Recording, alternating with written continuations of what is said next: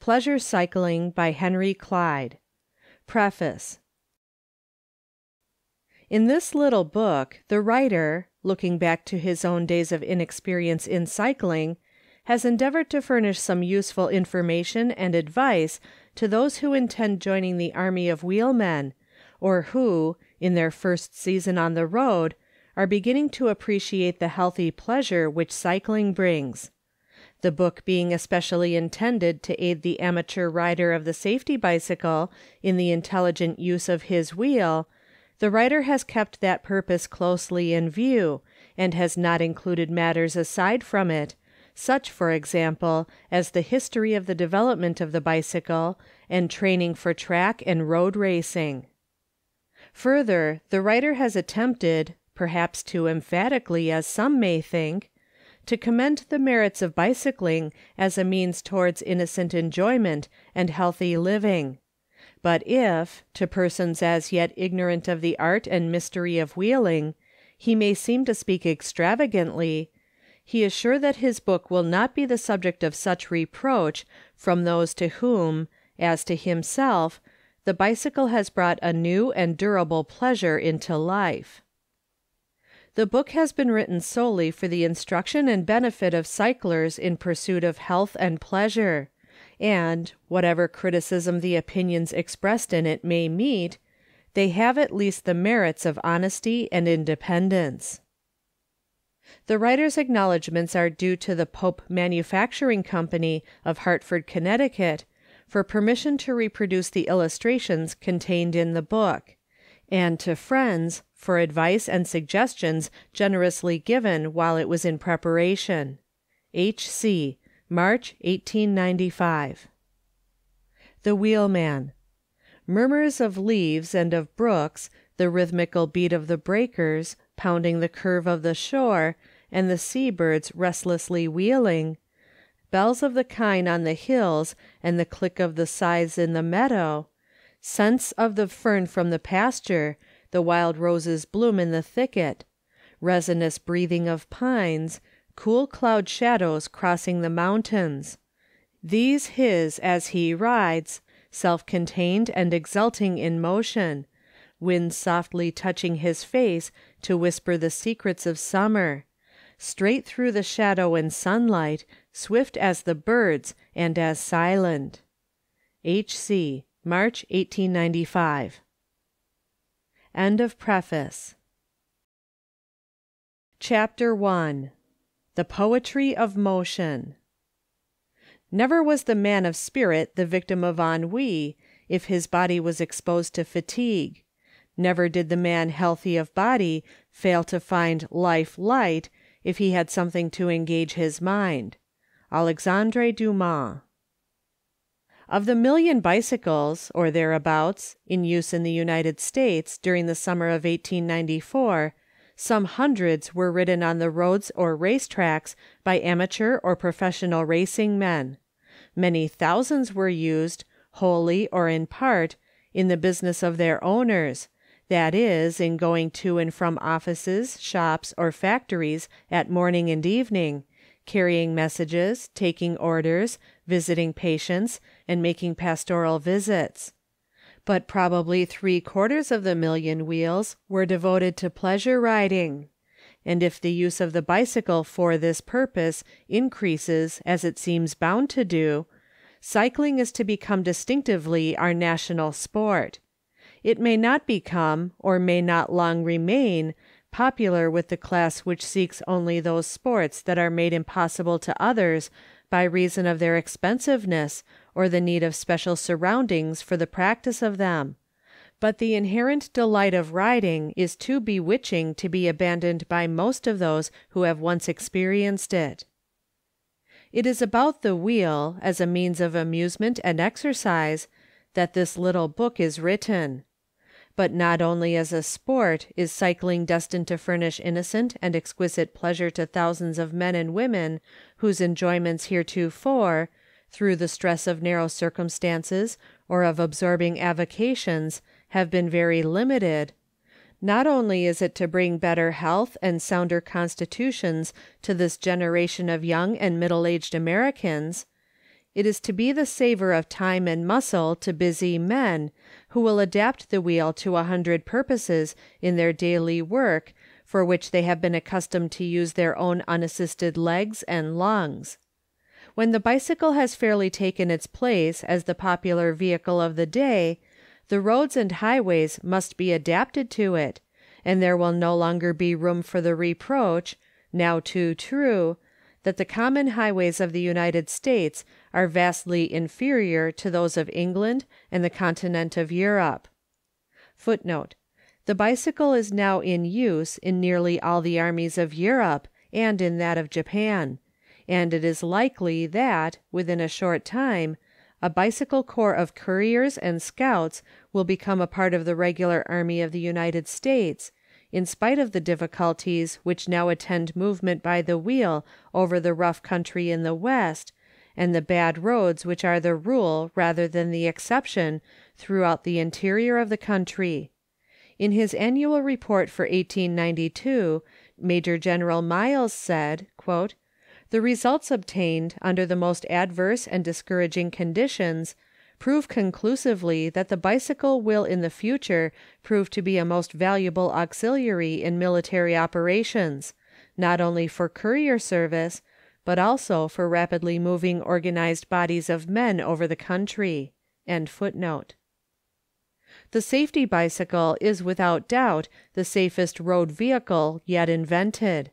It is fair to assume that nearly all the serious road accidents happening to cyclers have been recorded in the newspapers of the day, and it will be found that by far the greater number of these have occurred by reason of the unskilfulness of the rider, or his gross carelessness, as by "coasting in the night," or in failing to give warning of his approach in a frequented street.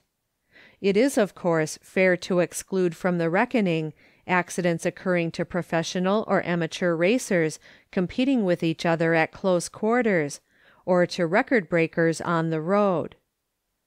Cycling adapts itself to all sorts and conditions of men. No other outdoor sport, unless it be the gentle croquet, can be practiced at all without a violent degree of physical exertion. This is especially true of baseball, football, and tennis. But on a wheel you may jog along a country road at a 5-mile gait, or you may emulate Zimmerman upon the race track. You may spin without conscious effort along a suburban boulevard, or you may, with the utmost exertion of wind and muscle, climb a long acclivity to dash breathlessly down on the other side. You may content yourself with a 10-mile ride each day, or may train for a succession of century runs. Whatever measure of time and speed you adopt for yourself, you will find the sport a delight which grows with time and experience. The wheelman and his wheel are one in a much closer degree than the equestrian and his horse; for, as between the horse and his rider there is often, if not always, a conflict of wills, whereas your wheel is, to all extents and purposes, a part of yourself, and answers as if by instinct to your every whim and purpose. Its power is so much added to your own, and as you vault into the saddle and feel the pedals under your feet, you mount into a realm of new possibilities. The petty vexations of life may pursue you on the road, but they cannot overtake you, for the black care that is said to sit behind the horseman cannot find room on the bicycle. Dullness, lassitude, headache fly away on the breeze which your own motion creates. On the wheel, at least, you will find your own thoughts welcome companions, and whether you ride alone or in company, you will never be lonely. You will find in this sport not only pleasure but health. Every man possessed of 2 legs and a sound heart may take to the wheel with the assurance that his legs will grow stronger, his wind and digestion better, and his nerves less importunate. The tonic effect of the sport upon all the functions of the body is simply amazing. If a jaded business or professional man, overwrought and weary with his year's work and looking forward with apprehension to his work to come, will devote at the beginning of the season 2 hours each day to the wheel, he will find in August that his accustomed outing at seaside or mountains is no longer a necessity, and if he takes it, it will be with his wheel as a companion. Among the many benefits which cycling is to confer on us Americans, not the least is this, that it will confute the absurd notion that athletic and manly sports are exclusively for very young men, a notion which has never obtained in England, where men of 70 shoot all day over rough land, or ride to hounds, or like Gladstone, are wood choppers or indefatigable pedestrians.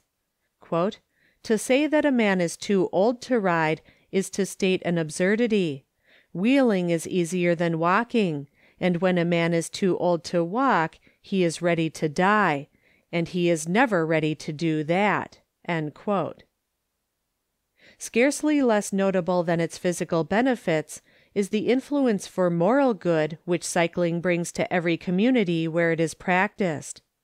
The sport fosters wholesome thoughts and sane habits of living, and the purely healthy excitement which it brings in such large measure makes unattractive that gross, artificial excitement which is the chief attraction to the use of stimulants. Says a prominent clergyman, Rev. Dr. Heichman, in one of our cities, "Many a saloon, with its baneful adjuncts of betting and gambling, has been forced to loosen its hold upon young manhood since the advent of the wheel, and street corners, once foul and disgusting spots, have become clean and wholesome, just because a clean and wholesome exercise has been provided for many who idly drifted into the company of the profane and the degraded." Except rainy days, all times are good times to be the wheelman. Dusty roads will never stop him, and a degree of heat which would overpower him walking produces but the slightest discomfort as he spins along in the breeze that he creates for himself. And that is a very muddy road through which the experienced wheelman cannot pick his way. Even sandy roads, which are an abomination in very dry weather, afford the best of riding after a smart rain. In early summer you may rise with the lark, or rather with the robin, and ride through the cool sweetness of the early morning along country roads, where the wild roses and buttercups are freshened by the dew, and the scent of newly mown hay fills the air. 20 miles you make, out and home, before the work of the day has fairly begun for lazy people who know not the pleasures of the road and the wheel. Or you may ride in the August twilights, when the sunset glows crimson in the west, or the great thunder clouds warn you to hasten home, along roads where the air is heavy with the scents of the latter wildflowers, and the whippoorwills are beginning to sing and the frogs to croak in the marshes. In the cooler air of September you will ride longer and farther under the rolling fair weather clouds, through miles of goldenrod and asters, or along high bluffs or sandy beaches in sight of the soft sounding sea. But best of all perhaps are the October days. The wayside woods blaze with color, the maples are scarlet and the beeches gold. The sumac glows red by the roadside, and the russet of the oaks warms into a royal crimson under the bright sun. The pines fill the air with a stimulating fragrance, the wind just breathes through them as you run softly through a wood road over the brown needles which they have been patiently dropping for you through many tree generations. The tinkle of a cow-bell in a neighboring pasture only accents the silence. You will not be lonely, although your only companion may be a red squirrel which essays to race with you along the stone wall, or an occasional rabbit sitting on his haunches in the undergrowth to see you pass. On a clear November morning, when a white frost has ushered in an Indian summer day, and the roads are beaten hard by the heavy autumn rains, you may start for a 50-mile run, knowing that your wheel will be all alive under you, and that fatigue will fly away on the cool breeze. The dead leaves rustle under your wheels. The late apple gatherers are at work in the roadside orchards. The blue smoke from burning leaves and rubbish rises here and there in the stripped cornfields. The distant woods are shadowed in soft grays and purples. In the early afternoon you stop at a country tavern that keeps a good fire and a hot dinner ready for travelers. Then a rest and a smoke, if you will smoke, and home again in the cool early twilight. There, after you have changed and eaten, you may lie back in your easy chair, conscious of a day well spent as you bask in the light of the autumn wood fire, with just that delicious sense of fatigue that makes a luxury of repose, relating your day's adventures, if haply you find sympathetic ears to listen, or dreaming at intervals over the pages of some book of adventure, like Stevenson or Dumas, that fits into your mood. The morrow may bring its duties and cares, its bargains or its briefs or its sermon. But for the night you are care-free, and you will permit nothing to disturb the serenity of your mind. Perhaps, under the evening lamp, you will fall to planning new excursions to come. Fortunate for you if you do not hear a nor'easter rising in the night, and get up in the morning to find the ground white with the season's first snow. For it is sadly true that in the winter season, generally from the middle of November to the middle of April, if you spend it north of the Potomac, you must, practically, lay up your machine and forego the delights of cycling. Some enthusiastic riders, to be sure, will watch and wait for every favorable turn of winter weather, and ride even on the snow-covered roads, when these are in any way practicable.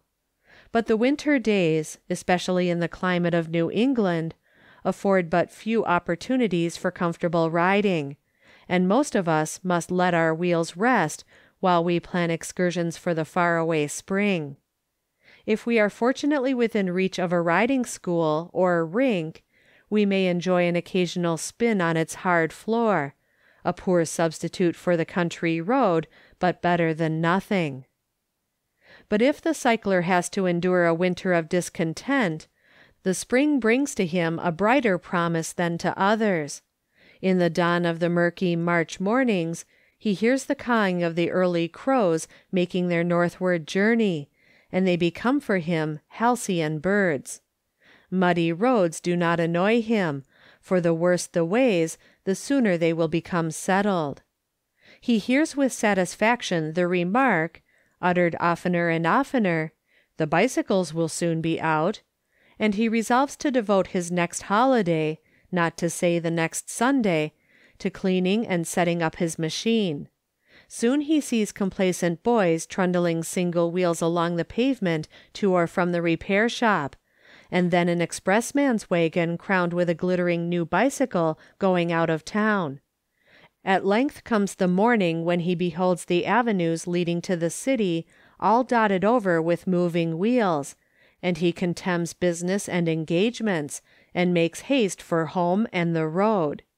That first ride of the season on a mild spring day is an event to be marked with a red letter in the cycler's calendar. Wheeling levels all degrees, and disproves the adage that crabbed age and youth cannot live together. Like other healthy and manly sports, this brings to the surface the boyishness latent in every man who is worth his salt. The wheelman is your modern Don Quixote, who finds his way beset with small, marvelous adventures. His fellow wheelmen, set upon the road, are for him good comrades, or objects of mild, benevolent curiosity. One has a tire mysteriously deflated, and is in vain endeavoring to find the leak under the lee of the stone wall. How ready are you to proffer him your advice and best assistance? A flock of hens, with a perversity peculiar to their breed and sex, scuttle under the wheel of that clean-cut young stranger in the crimson jersey, and one is nearly decapitated. "Oh, you monkey on a bicycle!" screams an old woman, the owner of the foolish fowl, as she observes the accident from her doorway, and this appears to you an exceeding funny incident in the human comedy, as you ride up, prepared to arbitrate differences between the virago and the bewildered youth. You meet a stout lady in navy blue ambling along at a 5-mile gait. Her wheel frame is festooned with parcels, apparently of groceries, and a small milk can depends gracefully from her handlebar.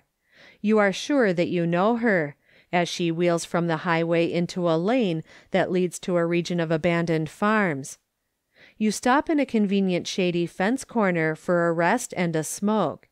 Soon comes another on a wheel, numbered in the same series as your own, and you fall to discussing with its rider important questions of make and merit of machines, or the respective advantages of single and double tubes for tires, or the best means of inflicting punishment on the pestilent curs who, on the country roads, bark and snap about your pedals.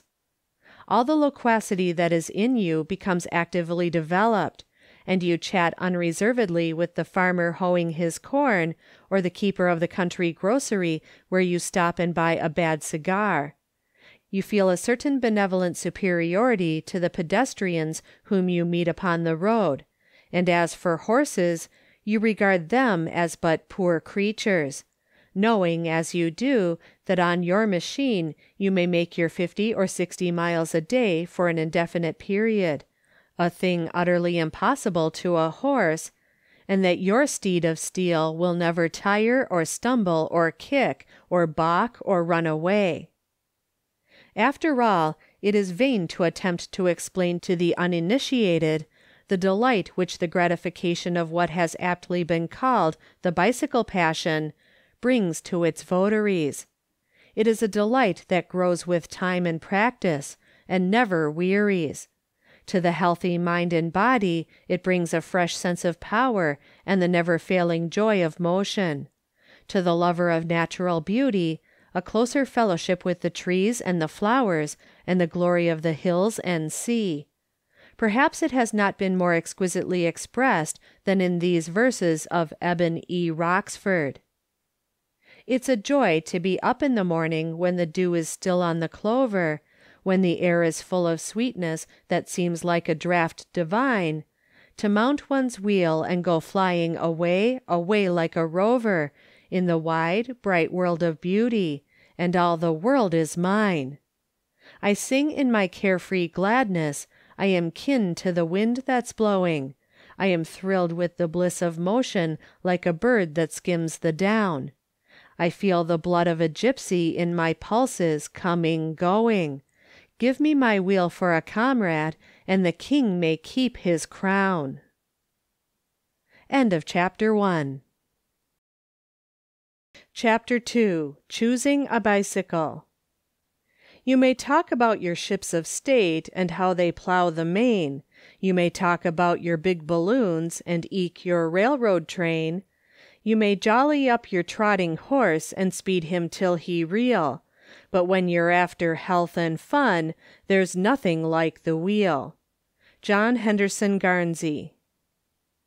It is not the purpose of this book to give a detailed history of the development of the safety bicycle of 1895, from the Celeripede and Dracaena of 1816, and the machines called hobby horses, in all of which the rider sat on a perch between the two wheels and propelled the machine by thrusting with his feet against the ground, through the Lallement velocipede of 1866, to which it is believed the pedal motion was first applied, and in which the essential elements of the modern safety first appear. Nor is it worth the while to devote space to the high wheels, or ordinaries, so common 10 years ago, but which have now nearly disappeared from the roads. An exhaustive and accurate History of the Bicycle may be found in Luther H. Porter's Wheels and Wheeling, and to that book the reader who may be interested in the subject is referred. Neither is it possible to attempt here a description in detail of the different bicycles now on sale in the English and American markets. The illustrated catalogues and circulars issued by their respective manufacturers sufficiently and fairly describe the details and peculiarities of the different wheels, so that an intending purchaser, studying and comparing the catalogues, can get a very good idea of the characteristics of the best known bicycles. The principal parts common to most models of the safety bicycle are: the frame, built from steel tubing and answering to the body of an ordinary wheeled vehicle. Frames are built of different heights to suit the reach of different riders. At the base of the frame, the sprocket bracket, or crank bracket, carrying a shaft or axle which answers to the main shaft in any system of machinery, and on which is fixed a sprocket, or toothed wheel, and the pedal cranks and pedals. The wheels, generally 28 inches in diameter, the rear being the driving and the front the steering wheel. The head, consisting of the handlebar and the vertically set tube which carries it. This vertical tube slides into and is clamped to a tube which passes through the forward tube of the frame, called the steering post, and makes the top of the fork, which, being turned with the movement of the head, takes the steering wheel with it. The chain, which transmits the power from the sprocket to the rear sprocket, a smaller toothed wheel set on the rear axle of the machine. The saddle post, or the tube of the frame into which slides the saddle rod or tube, carrying the saddle, which is adjustable to any convenient height. The pneumatic tires. The valves, passing through the wheel felloes by the application of an air pump to which the tires are inflated. The step, usually a tubular prolongation of the left-hand rear axle nut. The double part of the frame carrying the rear axle bearings is called the rear fork. Footrests or coasters set upon the steering fork, and brake work may be added, also lantern clip, bell, and cyclometer to measure distances. The principal devices upon which the utility of the modern safety depends are, first, the system of gear, and the transmission of power by the endless chain. Secondly, the application of the ball bearing. And thirdly, the pneumatic tire. By the use of the gear and chain, a wheel of small diameter, say 28 inches, is made the equivalent of a wheel of from 2 to 3 times its own diameter, such as was used in the high wheels of 10 years ago, although this is effected with some comparative loss of power through friction and lost motion.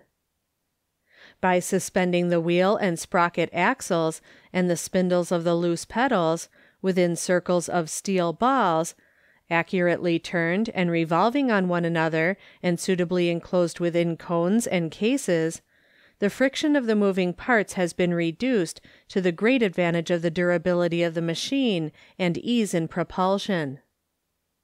The vibration of the rigid frame of the bicycle when running upon ordinary roads, almost unendurable in the primitive machines, was greatly lessened by the application of the cushion tire, and is made nearly inappreciable by the use of the pneumatic.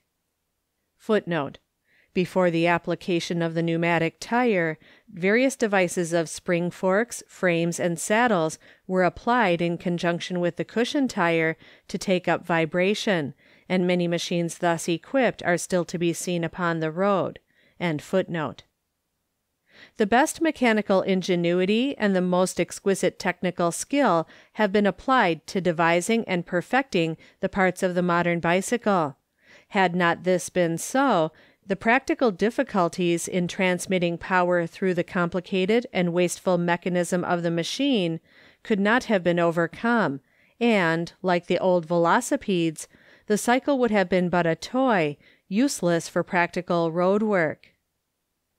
The initial force which moves the bicycle is a foot pressure, or push, applied to a loose pedal set at the end of a crank, and moving the shaft or axle on which is set the toothed wheel called a sprocket. This is a lever movement, in which the pedal crank is the long arm, and the radius of the sprocket the shorter arm, the weight here being the force in pounds necessary to move the chain and attached gearing. In other words, the whole load plus friction and lost motion. The power is then transferred by an endless chain, in itself one of the most wasteful methods of conveying power, to a smaller sprocket wheel set on the rear axle of the machine. Here we have another lever action, in which the power is applied to the extremity of the short arm of the lever, this being the radius of the rear sprocket, while the long arm is the radius or spoke of the rear wheel, the weight being finally lifted at the end of the spoke where it meets the rim of the wheel. It is evident that this weight is equivalent to the force, measured in pounds, required to propel the machine, and that it is just so much less than the force exerted by the rider on the pedal crank as is lost by friction or wasted motion suffered in the transmission of power through the whole train of mechanism. The great strain borne by the long arm in the second lever system has been lessened by the tangential arrangement of the spokes, which is not the least useful of the various devices which have been applied to the bicycle manufacture. By the application of the ball bearings at the tops respectively of the steering post and fork, the actual work of steering the bicycle has been reduced to a minimum, and the durability of the working parts insured. The frames of the best modern bicycles are built of steel or nickel steel tubing. The frame joints, axles, sprocket brackets, and balls for the bearings, with their cones and cases, are made from steel forgings, turned down to shape. For the joints, however, some manufacturers have adopted the lap method of joining, in which the ends of the tubes are lapped and reinforced, and the joint then brazed. The problem of more equally dividing the load between the front and rear wheel bearings of the machine has not yet been solved, for reasons which the reader will understand if he studies carefully the arrangement of parts, the architectural plan, if it may be so called, of his bicycle. Even if it were possible to distribute the load equally between the two wheels, it is a question whether this would result in any practical advantage, since it is evident that, as the burden thrown on the forward or steering wheel is increased, the friction at the steering head becomes greater and the machine less sensitive to steering. Great ingenuity has been applied to the perfecting of the bicycle chain. The self-oiling or block chain is now used in the best machines, each block containing a felt pad, which, being properly filled with oil, will keep the chain sufficiently lubricated for a run of several hundred miles. The accomplished wheelman must be a bit of a machinist as well. He will learn all he can from books, catalogues, and circulars, from bicycle agents and manufacturers and fellow cyclers, but most and best from carefully studying his own machine, and from trying to keep it always in perfect working order. The writer, like most wheelmen, may have an opinion as to which is the best bicycle in the market, but, for obvious reasons, he does not intend to obtrude his opinion here. Get that machine which you are convinced, upon careful inquiry, is the best of the high-grade wheels, and do not, if you can help it, let the matter of price influence your choice. Money is better invested in a good wheel in the first place than in repairs or surgeon's bills afterwards. Many of what in the trade are called second-class wheels do good work, but the test of these has apparently to be made upon the road at the risk of the rider, not in the manufactory.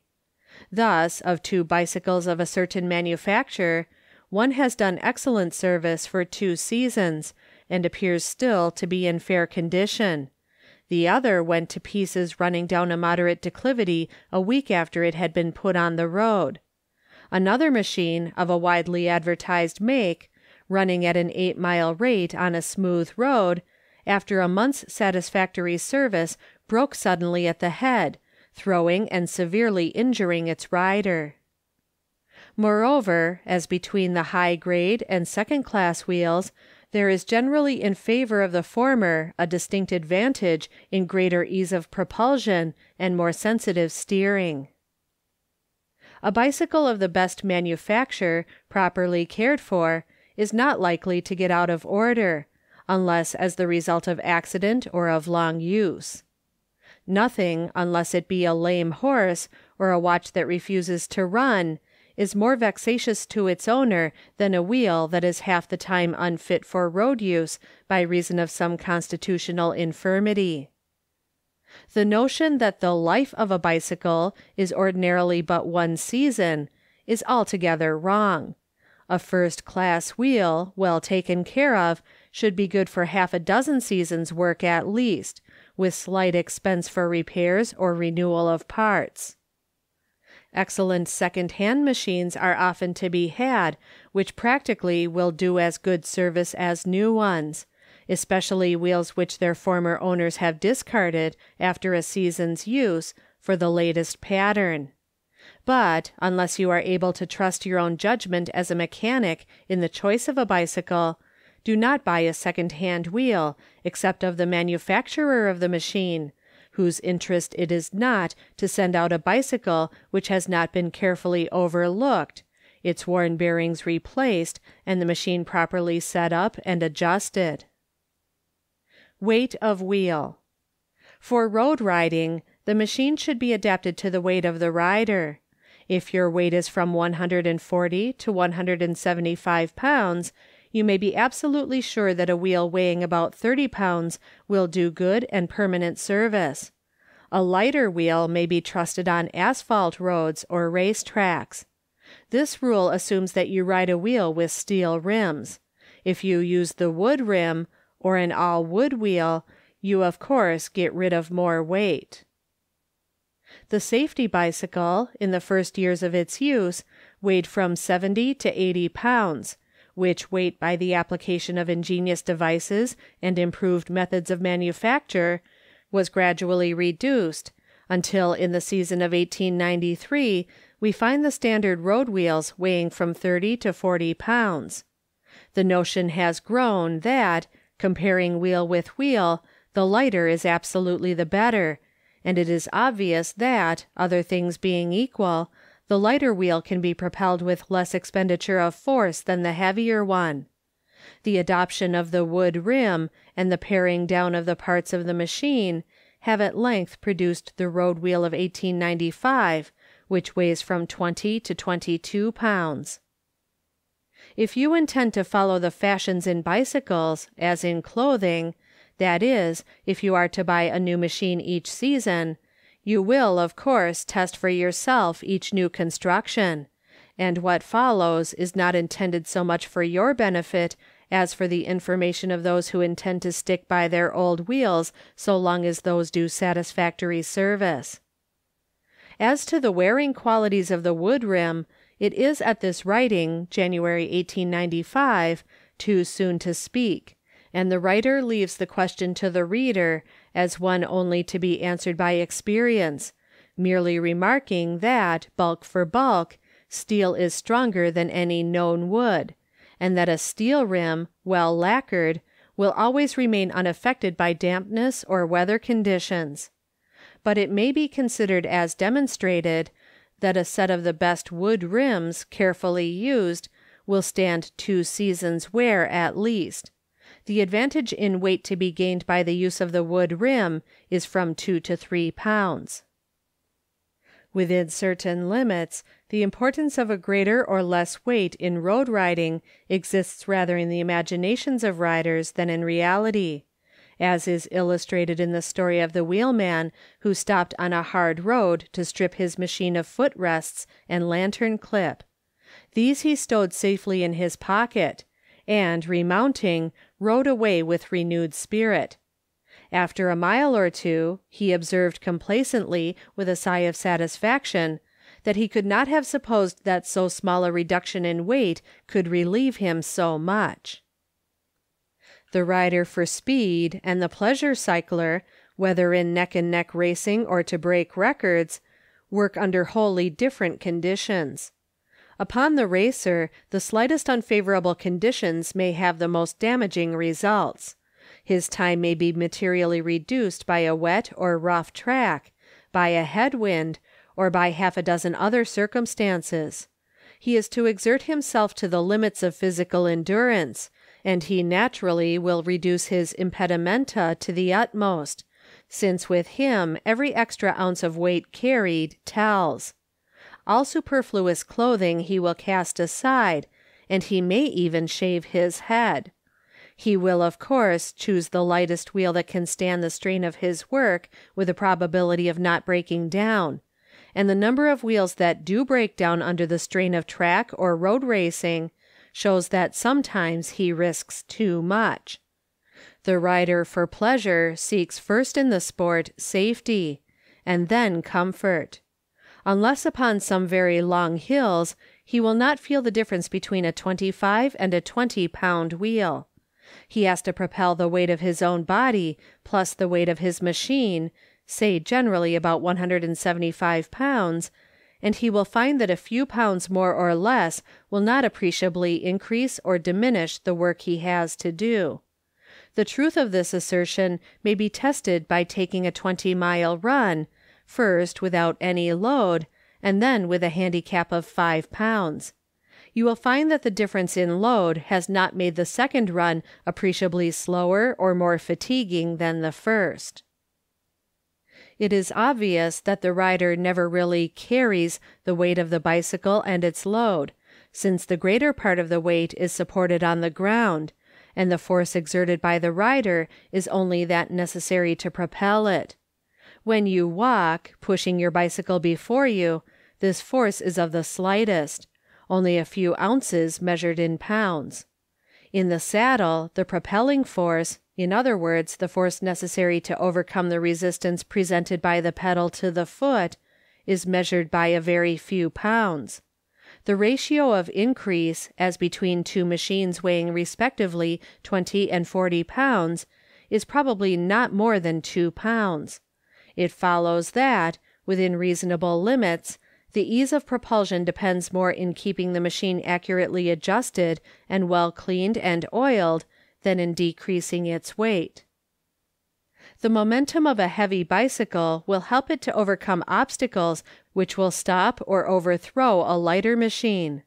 Thus, where two wheels weighing respectively 30 and 20 pounds were run at a slow gait against a curbstone at right angles, the heavier machine easily made the lift of 4 inches to the level of the sidewalk, while the lighter wheel was stopped short. So the heavier wheel will run more smoothly, and consequently with less jolting, over a rough road. Upon the whole, if you do not ride for speed, and if you have in good order a 30 or even a 35-pound wheel, which does your work with ease and satisfies your requirements, you may as well stick to it, at least until it wears out. Gear. By the gear of a bicycle is understood that application of chain and sprockets by which the speed of the rear or driving wheel is increased so as to make it the equivalent of a wheel of larger diameter. Thus, to say that a wheel has a 60 gear is to say that the rear wheel is the equivalent of a wheel of 60 inches in diameter, run without gear. That is, each revolution of the sprocket sends the bicycle a distance equal to the circumference of a 60-inch wheel. The gear of a bicycle may be determined as follows. Divide the number of teeth in the forward sprocket by the number in the rear sprocket. Footnote. This is, of course, equivalent to dividing the circumference of the larger by the circumference of the smaller wheel. End footnote. And multiply the quotient by the diameter in inches of the rear wheel.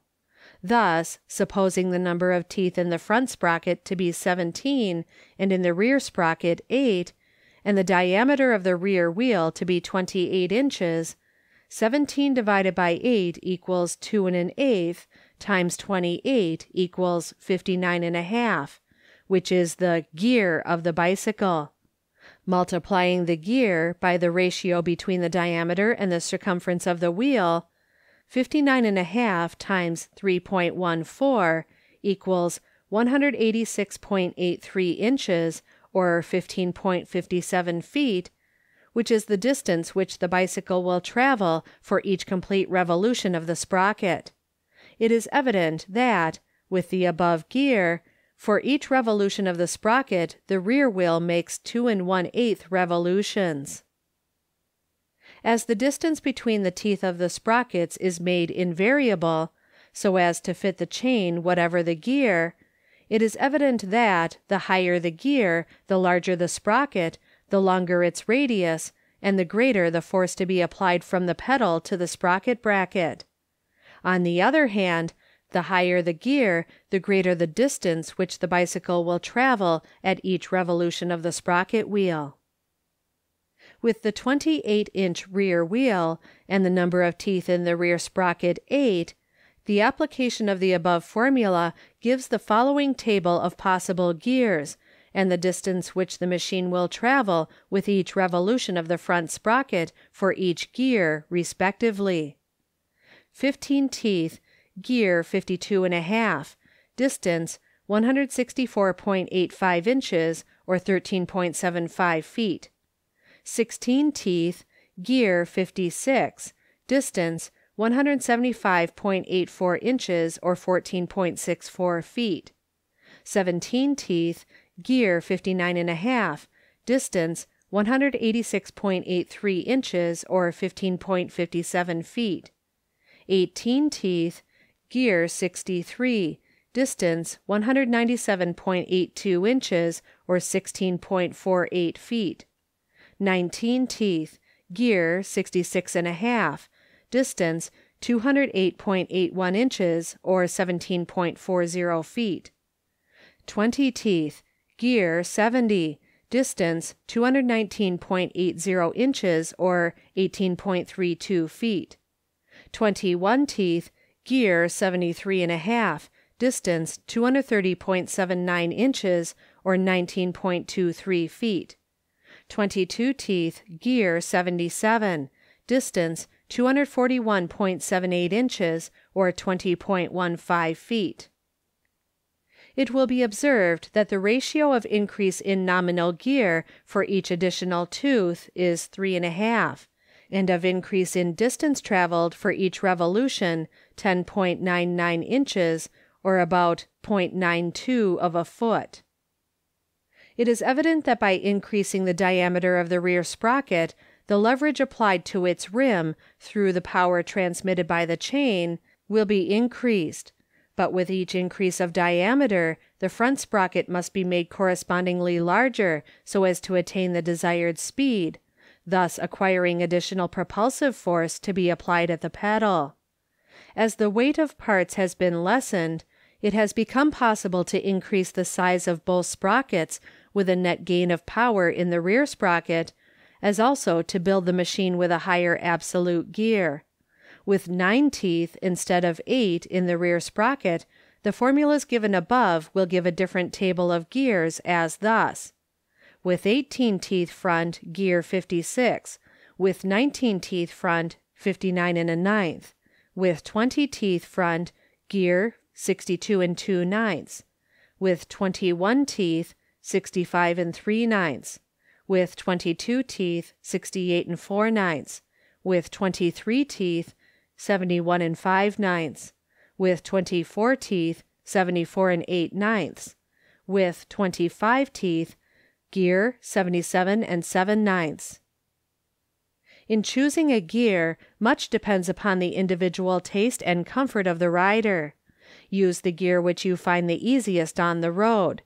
Judging from his own experience, the writer believes that for ordinary roading a gear of about 63 is best, and that with a 30-pound wheel of that gear, without conscious speeding or extra effort, on a long run over ordinarily good and moderately hilly roads, an average speed of from 10 to 12 miles an hour may be made.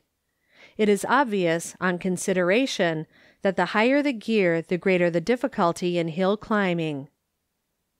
The round gears are now almost exclusively used. The experiments with an elliptical sprocket have not proved satisfactory. A bicycle with a changeable gear has lately been invented, the device consisting of an arrangement of toothed wheels set in front of the rear axle, and which may be thrown into or out of the chain connection by means of a lever within the control of the rider. Ladies' wheels are not ordinarily geared above 59, and the throw, or length of pedal crank, in these is generally not more than 6 inches. The longer the throw, the greater the leverage to be obtained at each pedal stroke, and the higher the lift of the foot. Some wheels are fitted with slotted cranks, so as to be adjusted for a longer or shorter throw. Tires. As to the merits respectively of the double and single tube tires, each rider must form his own conclusions. For his own use, the rider prefers a single tube tire of the best make, believing that it is the easiest to repair when repairs are needed, and that it needs repair or adjustment less frequently than the double tire.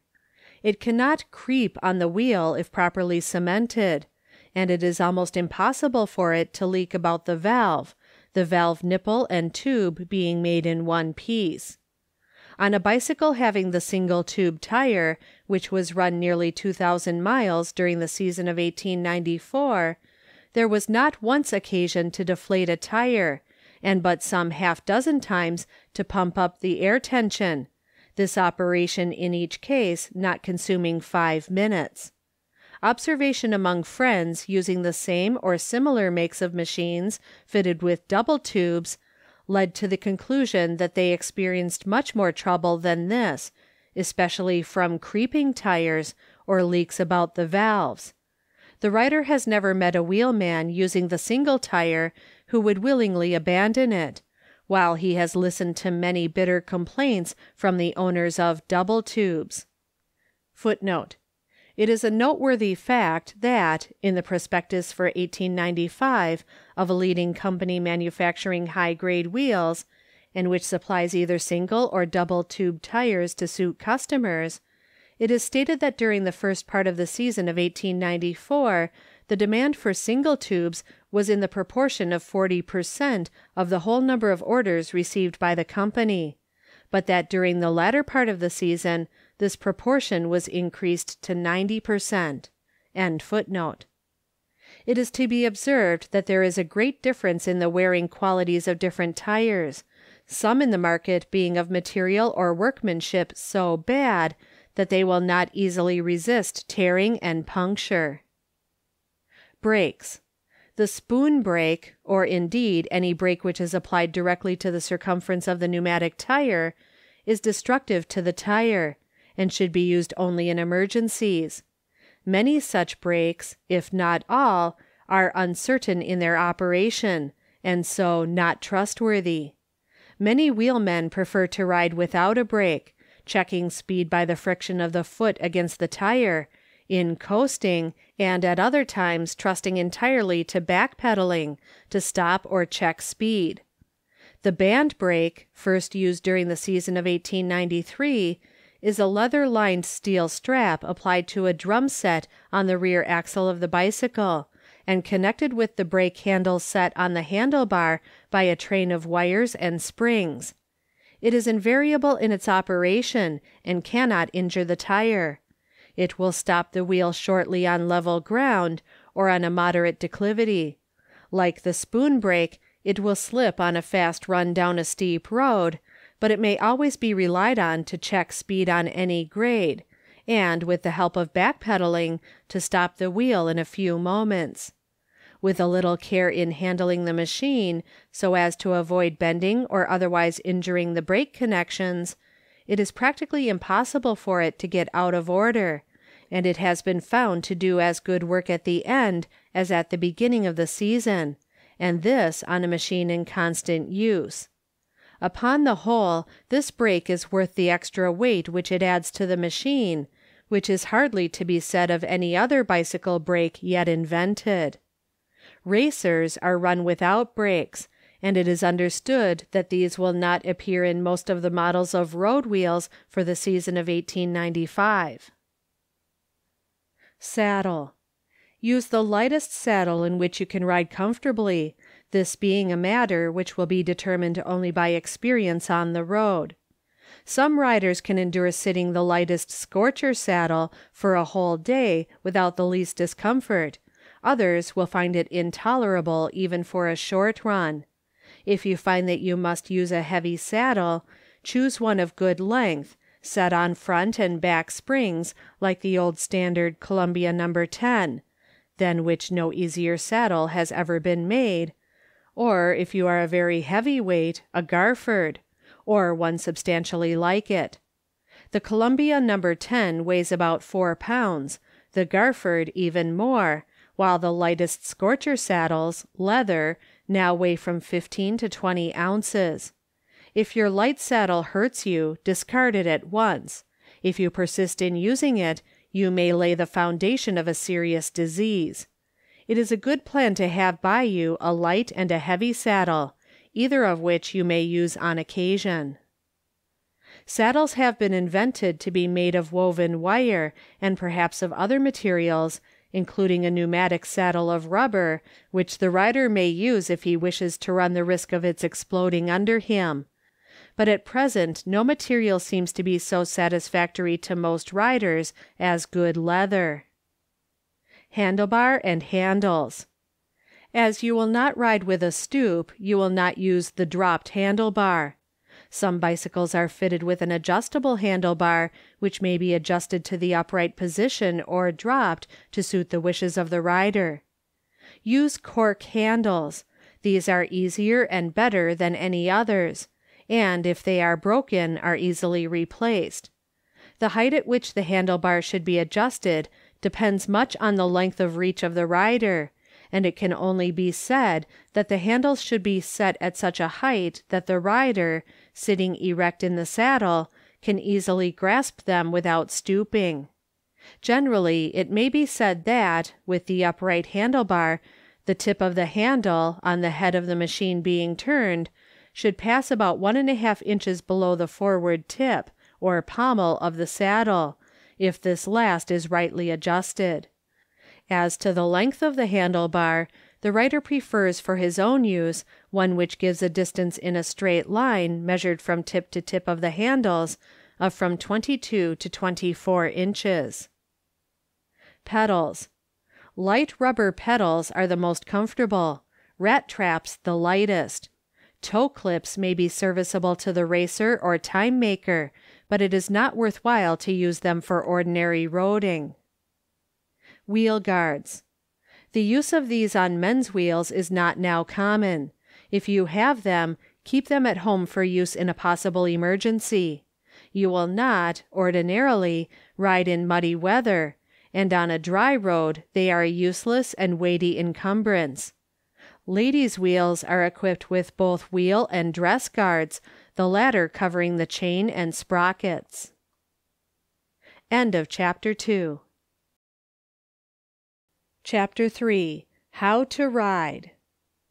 Some love to roam o'er the dark sea foam, where the wild winds whistle free. But a bright cool day, with a smooth highway, and a spin on the wheel for me. F. M. Holland. There are 2 ways of learning to ride a bicycle.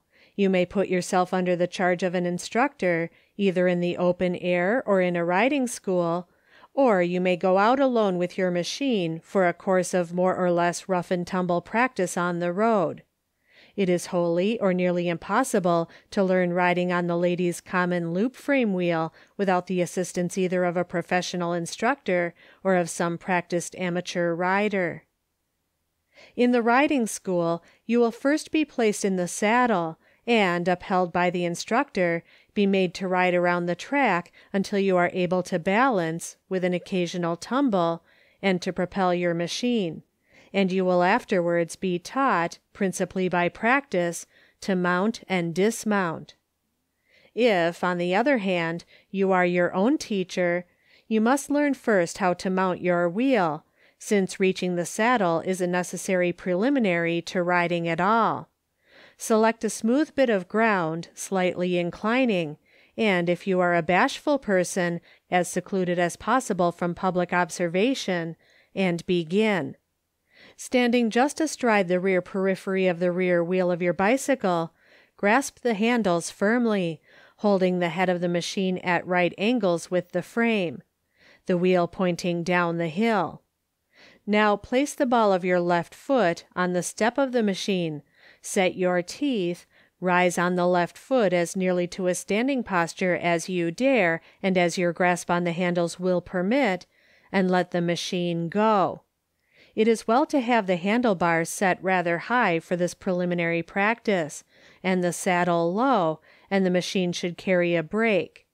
You will get many a fall at first, but will learn in a very few lessons to stand on the step and balance in that position while your wheel runs 50 or 100 feet, and when you have learned this, you have got a long way. When you find that you can mount the step and balance there with some confidence for a 100-feet run, try for the saddle from the step, and for the pedals from the saddle. You will fail ignominiously the first dozen times, and probably get several falls, but your first successful mount will be an era in your cycling career, for you will have gotten the knack, and your confidence in your own ability will rise by many degrees. After you are reasonably sure of making a successful start and mount, aided by the force of gravity, try the start on level ground, but you need not make a special business of this. You may go out upon the road, taking advantage of convenient declivities to get a start, and practice the level start as you find opportunity. This is, of course, made by placing the left foot on the step, hopping with the right foot so as to propel the bicycle forward, and then rising on the step. As to balancing in the saddle, you will be told, and it is true in fact, that the equilibrium of the wheel is to be maintained by turning the steering wheel in the direction towards which you are in danger of falling. This at first seems inexplicable to you, and you will persist in trying to save yourself by turning the wheel the wrong way. At length, in a happy moment, the knack comes to you, and thereafter you balance unconsciously.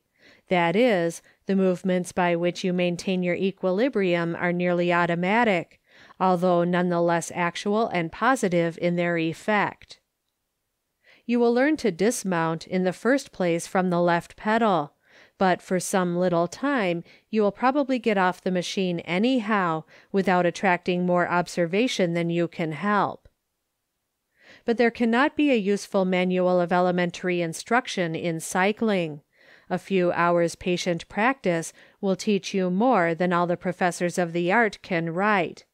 So, in what follows, the writer assumes that the beginner has learned already to balance himself in his saddle, to propel his bicycle, and in some fashion to mount and dismount.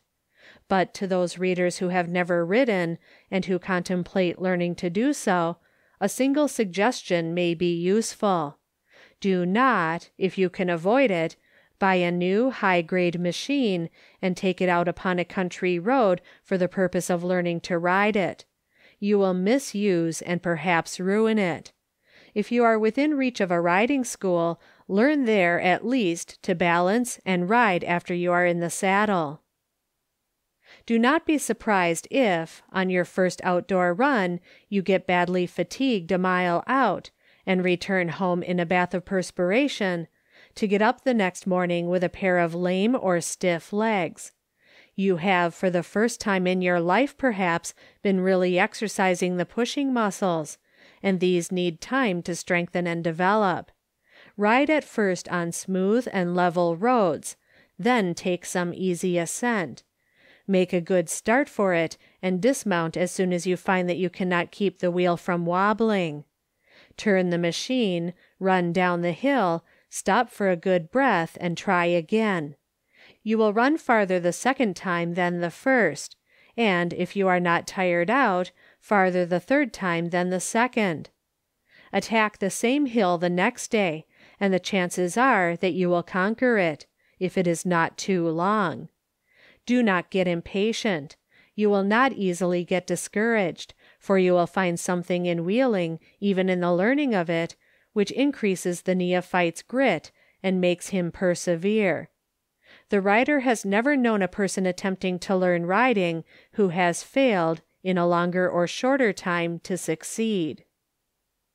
After you have learned to ride with some pleasure and confidence, you may find the suggestions that follow as to the management of your machine of use. Most beginners are disposed to ride with a low saddle, and with this pushed back as far as the saddle rod will permit. Thus the push upon the pedal is too much in a diagonal direction forward and downward, with the result of a loss of power in propulsion, and of speedily producing fatigue in the muscles of the inside of the leg just above the knee, and at the ankle joint. It is obvious that the most powerful and easiest push is to be obtained by a motion of the leg and foot nearly vertical, and with the foot kept bent downward from the ankle, as in the swimming stroke, rather than at an upward bend, or horizontal with the ankle bone. The rider using the faulty tread described is like a swimmer who should keep his body bent at the hips at an angle of several degrees, and abridge each of his strokes by an inch or two. The saddle should be raised so high that, at the full stroke of the leg, with the foot bent downward as described, the forward part of the foot will just rest easily and firmly on the pedal. As a rough rule, it may be said that the saddle should be so adjusted that the point of the cantle will be in a horizontal line with the top of the rider's hip bone, as he stands beside it. At the same time, the saddle should be brought forward so far that the push of the foot will be nearly vertical instead of diagonal, and, with the leg extended, the heel should just rest easily on the pedal at its lowest point of revolution. In those saddles which are set on a tilting bracket, some small advantage may be gained by tilting the saddle forward, but too much tilt will render the seat uncomfortable. Another advantage of setting the saddle well forward is that by doing so the weight of the load is more equally distributed between the two wheels of the bicycle, an advantage in riding which is recognized by those wheelmen who ride with a stoop. With the L-rod, or tubular seat rod now commonly used, the gooseneck or curved spring rod seems to have had its day, it is not possible to push the saddle so far forward as to secure an absolutely vertical push on the pedals, and if this were possible, it would not be desirable. It is evident that, if the push is directly vertical, there will be a total loss of pushing power whenever the pedal cranks come to the direct vertical position. That is, there will be 2 dead points for each complete revolution of the sprocket. On level ground, the momentum of the moving machine will carry it over these, and the momentary loss of power will not be noticed by the rider. But in hill climbing, momentum no longer aids the wheel, and in fact it becomes a retarding force to drag the machine backwards, and then the dead points become very much in evidence, and will be sure to stop the bicycle if the hill is long enough. On the other hand, with a push ever so little out of the vertical, there can never be an absolute loss of power. When you have once determined the best adjustment for your saddle, it is a good plan to indicate it on the saddle rod by making some light scratches with a file, so that you need not lose time in getting the correct adjustment after you have removed the saddle for any purpose. Push hard on the downward moving pedal, and let your foot yield to the upward movement. Otherwise, you are making one foot undo the work of the other. The reverse of this motion, that is, the push on the upward moving pedal, with a release of force on the downward movement, constitutes backpedaling, an important, and if you ride without a brake, the only means of stopping the machine quickly. Let your foot always cling to or hug the treadle, keeping the foot bent downward as described, both on the downward push and on the return, unless when backpedaling. As to the handlebar, it should be so adjusted that, sitting in the manner described, you can just easily grasp it. I assume that you ride for pleasure, not to make records, nor to see what measure of muscular effort you are capable of. If you ride for pleasure, you will stop when you are fatigued, walk when walking is easier than riding, ride slowly or fast as you feel disposed, coast or not when opportunity offers. If your ambition is merely to make a certain number of miles in a certain number of minutes, believe me, you are losing the best of a noble exercise. If you would ride easily, gracefully, and with the best results as regards your health and comfort, avoid the stoop in ordinary road riding. Says a well-known gymnasium instructor, "Why will so many of you sit on your seats like monkeys on a stick, and try to grind your noses off on your front wheel? All this is wrong, and will only bring discredit on the sport that we love so much. There could no occasion arise that would necessitate your sitting on your seat with your back humped up like a camel. If the wind is blowing strong and you must ride faster for a time, you should bend your body forward at the waist, and carry your head well forward and down, yet keep your back straight and chest out.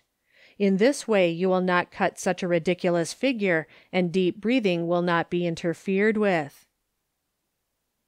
It is pleasant to know that the stoop fad, which apparently reached its height in the season of 1893, seems to be rapidly dying out. Keep an erect position, like that which a graceful equestrian maintains in his saddle. Sit easily, letting the line of center of gravity of your body fall a hair's breadth to the front of the saddle center. Grasp the handles very lightly. You will soon learn that a slight pressure of the hands, just at the base of the fingers, on the handles of the machine is sufficient. After you have ridden for a month or two, and so have acquired some confidence, learn to steer with either hand, leaving the other at liberty. On nothing so much does the pleasure of riding depend as your keeping all the muscles of your body relaxed, except, of course, the propelling muscles of the legs. You will understand this if, when riding with a rigid grasp of the handlebar, with your teeth firmly set and your back stiffened, you happen to remember that you are riding wrongly and let your muscles relax. The relief will be instantaneous and marvelous. Learn to keep the handlebar steady. Thus you will describe a straight track and not a zigzag. If you watch the tracks made by other machines on the road, you will observe that many of them run a more or less crooked course. That is, the riders of them are unable to steer straight. The knack of straight steering is wholly in the proper management of the hands and arms.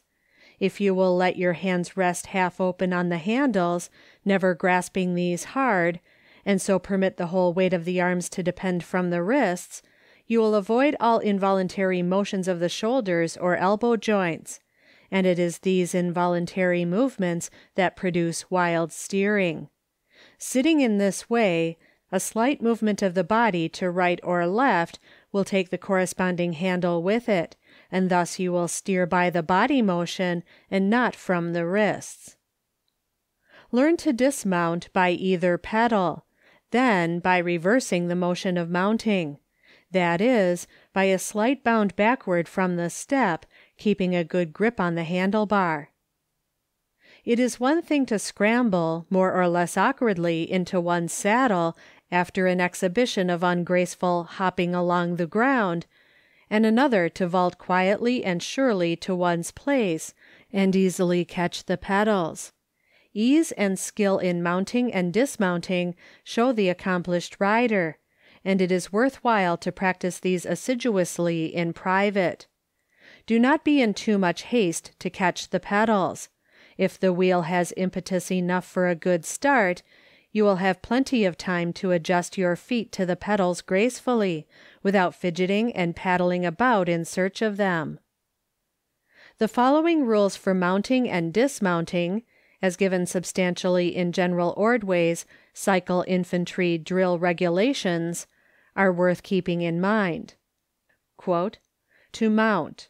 Grasp the left steering handle with the left hand. Raise the rear wheel slightly from the ground with the right hand. Adjust the pedals to a horizontal position with the left foot. Lower the rear wheel and, grasping both handles, step to the rear of the bicycle. Place the right foot on the ground and the left foot on the step. Take 3 short steps forward with the right foot and rise on the left foot. Let the body come gently into the saddle and place the feet on the pedals. Or, having adjusted the pedal cranks, step to the left side of the machine, facing front, and place the left foot on the step, the left leg crossing the right. Push forward on the steering handle, rise on the left foot, pass the right leg with knee bent over the rear wheel. Let the body come gently into the saddle and find the pedals. To dismount, rise from the saddle on the pedals, throwing the weight of the body on the left foot. Pass the right leg, knee bent, over the rear wheel. Descend lightly to the ground, removing the left foot from the pedal. To dismount by the step, carry the left foot to the step, rise from the saddle on the left foot, and seek the ground with the right foot, at the same time checking the machine." End quote. For a lady's mount and dismount, the following directions may be studied. Standing at the left of the machine, advance it until the right pedal begins to descend. Then step into the space before the saddle, place the right foot on the right pedal, give a slight push on the ground with the left foot, and rising on the right foot, take the saddle, and without haste find the left pedal. The weight of the body pushes the right pedal down as you rise upon it, and gives the bicycle an impulse, and the left pedal rises to the place for its push. To dismount, slacken speed with the brake or by backpedaling, and when the left pedal reaches its lowest position, rise on it, and, keeping a steady hold on the handles, swing the body out and step off the pedal, or, passing the right foot over the left, take a slight hop to the ground. In any form of dismount from the pedal, be careful to take it at its lowest point, or just as it begins to rise. If you rise on the back downward movement, you will add a sudden impulse to the machine and may have to jump quickly to save yourself. General Ordway thus describes the position of the mounted cycler: "Head erect and square to the front, chin slightly drawn in, shoulders square to the front, back straight with body slightly inclined forward, arms straight but not rigid, legs straight but stretched by their weight alone. Feet parallel to the axis of the bicycle, the ball of the foot resting lightly on the pedal." You will, where the ground permits, wheel to the left for a full turn, but you should learn to wheel either way with confidence. When wheeling for a turn, choose level ground if possible, as the bicycle is more apt to slip when turning on a declivity than in forward riding. On the turn, always push hard, particularly on the inward pedal, and let a strong push accompany each inward shift of the handlebar when making a short turn. If in making a short turn you lose your confidence in your ability to make it, you will probably go down. Some teachers of cycling will tell you that the machine is to be steered only by the manipulation of the forward wheel. Others, that it is to be done by the motion of the body. In a sense, both statements are correct. The first seems obviously true, since without the turn of the forward wheel you cannot deviate from the straight line. But if you will steer, not by a motion from the wrist, but by slightly swaying the body in the saddle, you will find that the wheel answers almost automatically to your movements, the arm and wrist following the movement of the body. And a certain, although unconscious, motion of the body is as necessary to the cycler, in order to keep an easy balance in the saddle, as to the equestrian.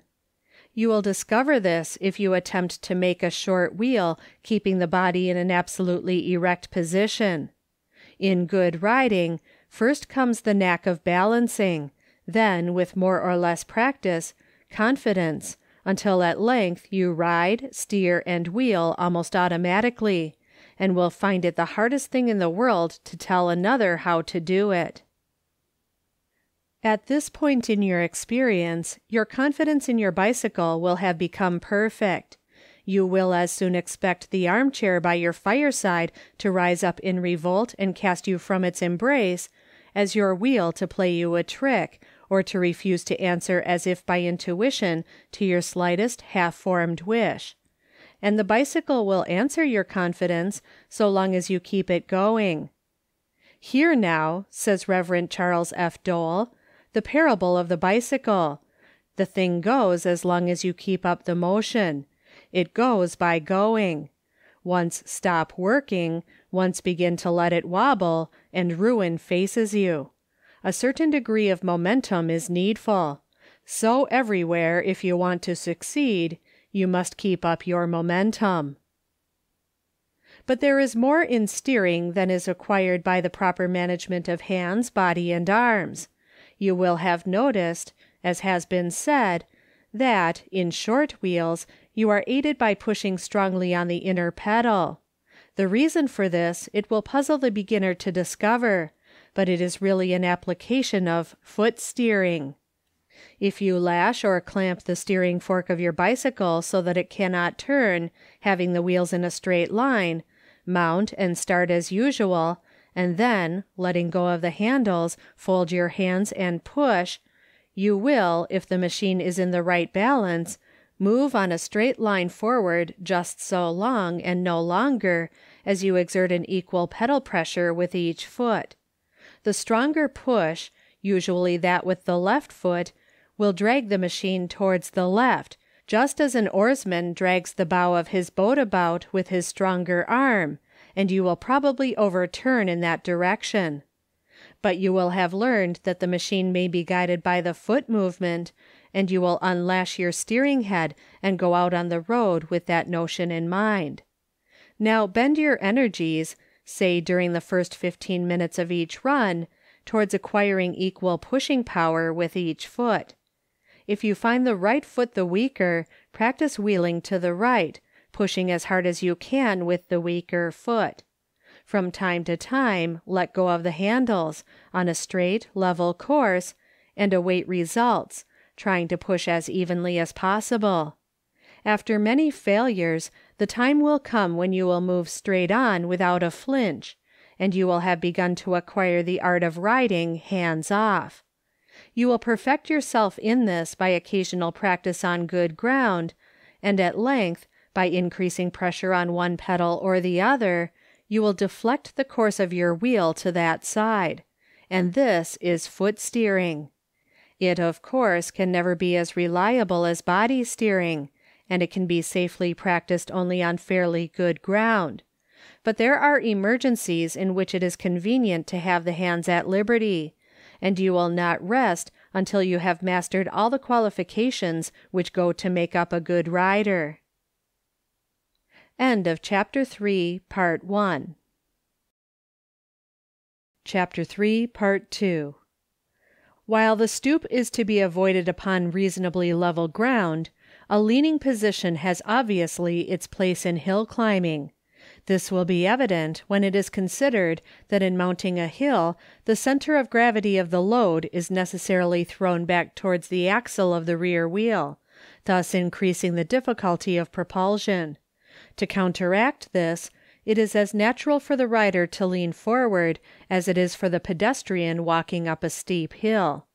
At the same time, you will as naturally keep a somewhat firmer grasp than usual of your handlebar, both to support yourself and to prevent the forward wheel from wobbling, which it will have a tendency to do if relieved from part of its ordinary load. At times you will brace yourself by a strong upward pull on the handlebar. As you will naturally lean forward in ascending a hill, so you will lean backward in running down a steep declivity. The elements of success in hill climbing are, first, good legs and lungs; secondly, knack; and thirdly, confidence. Each rider must be a law to himself as to the way in which he will attack his hills. Some take a strong spurt at the foot of the hill and depend on it to carry them up. Others work themselves up at a slow pace by sheer strength of leg muscle. You will find that mounting the same hill grows easier and easier the oftener it is done, and that a new hill will often get the better of you, although in fact you have again and again ridden easily up harder hills. You will of course gain something by zigzagging a very steep ascent. The actual muscular effort necessary to ascend an acclivity on a bicycle is generally not greater than that required in walking up the same hill, and the expenditure of breath is less.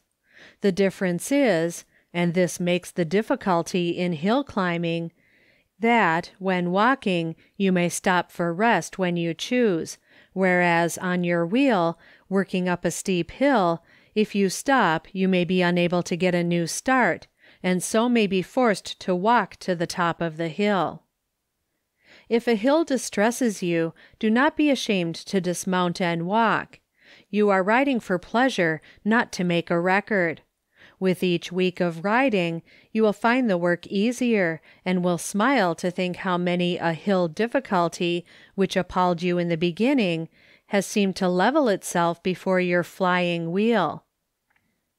But there are many steep and stony or sandy hills up which you should never attempt to force either yourself or your machine. A high-grade bicycle is a wonderfully strong and trustworthy machine for its weight, but it was built to be used only by reasonable beings, and if you are a good and well-practiced rider, you may be sure that you should never drive your machine across ground to get over which distresses yourself. I do not refer to very long hills on good roads, where of course the endurance of the machine will outlast that of its rider.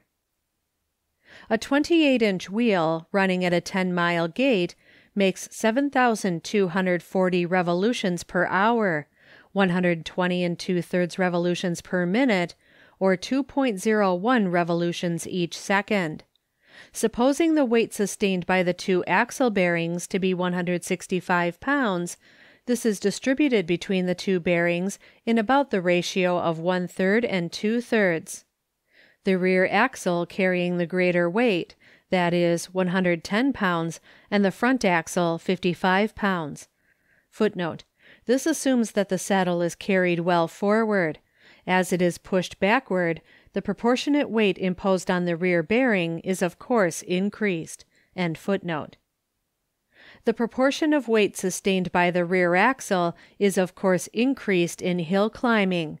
The strain which the rear bearing and spokes have to stand is obviously very great, even in level roading. Not only do the bearings carry weight in the proportion stated, but the motive power is applied to the machine, not by a front traction, as in a vehicle drawn by a horse, but directly to the axle of the wheel, so that each spoke becomes the long arm of a lever, of which the radius of the rear sprocket is the short arm, at the end of which the power is applied to raise the weight, that is, the load made up of the machine and its rider. It is to throw the strain of the lift as much as possible into a straight pull lengthwise through the spoke, that the admirable tangential arrangement of the spokes has been devised and applied to all the high-grade machines. On a level road the momentum of the moving machine helps the wheel, but on an acclivity the wheel has both to carry its load and to overcome the force of gravity which drags it backward.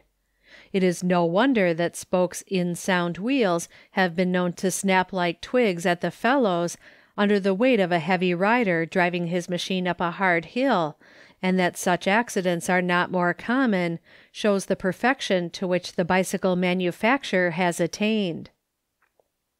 You will be told at the riding schools to look always straight ahead in riding, and never at the road in front of your wheel. This advice is sound, theoretically, but it is not always possible to follow it on ordinary country roads. Sharp stones, little ruts, sand or water holes, bits of broken glass, lie everywhere in wait for you, and you will learn with practice to avoid them almost instinctively by a turn of the hand.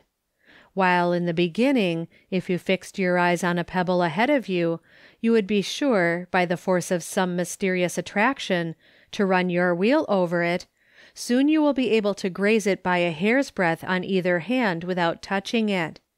Keep then an easy outlook upon the road about 30 feet in front of you, and still farther ahead if you are riding a bad road, over which you have to pick a path for your wheel. Avoid watching your front wheel. It will take care of itself, and watching it will tend to make you giddy or confused. If you do not carry a brake, do not attempt coasting until you have acquired the fullest confidence in yourself and thorough control over your machine. Without the brake, the only means of checking speed is by braking with the foot, which is an ineffectual resource, besides being injurious to the tires, or backpedaling, to make which effective on a steep grade requires great muscular effort.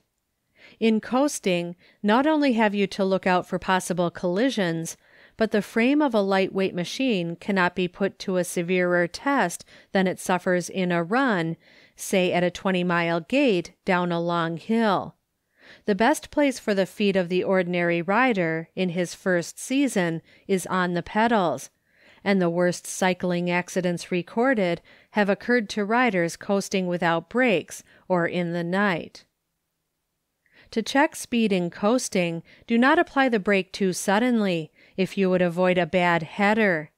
If you have a band brake, apply it gradually, let go of it, and in a second apply it again. You may use the same method with the spoon brake, if it works well and freely.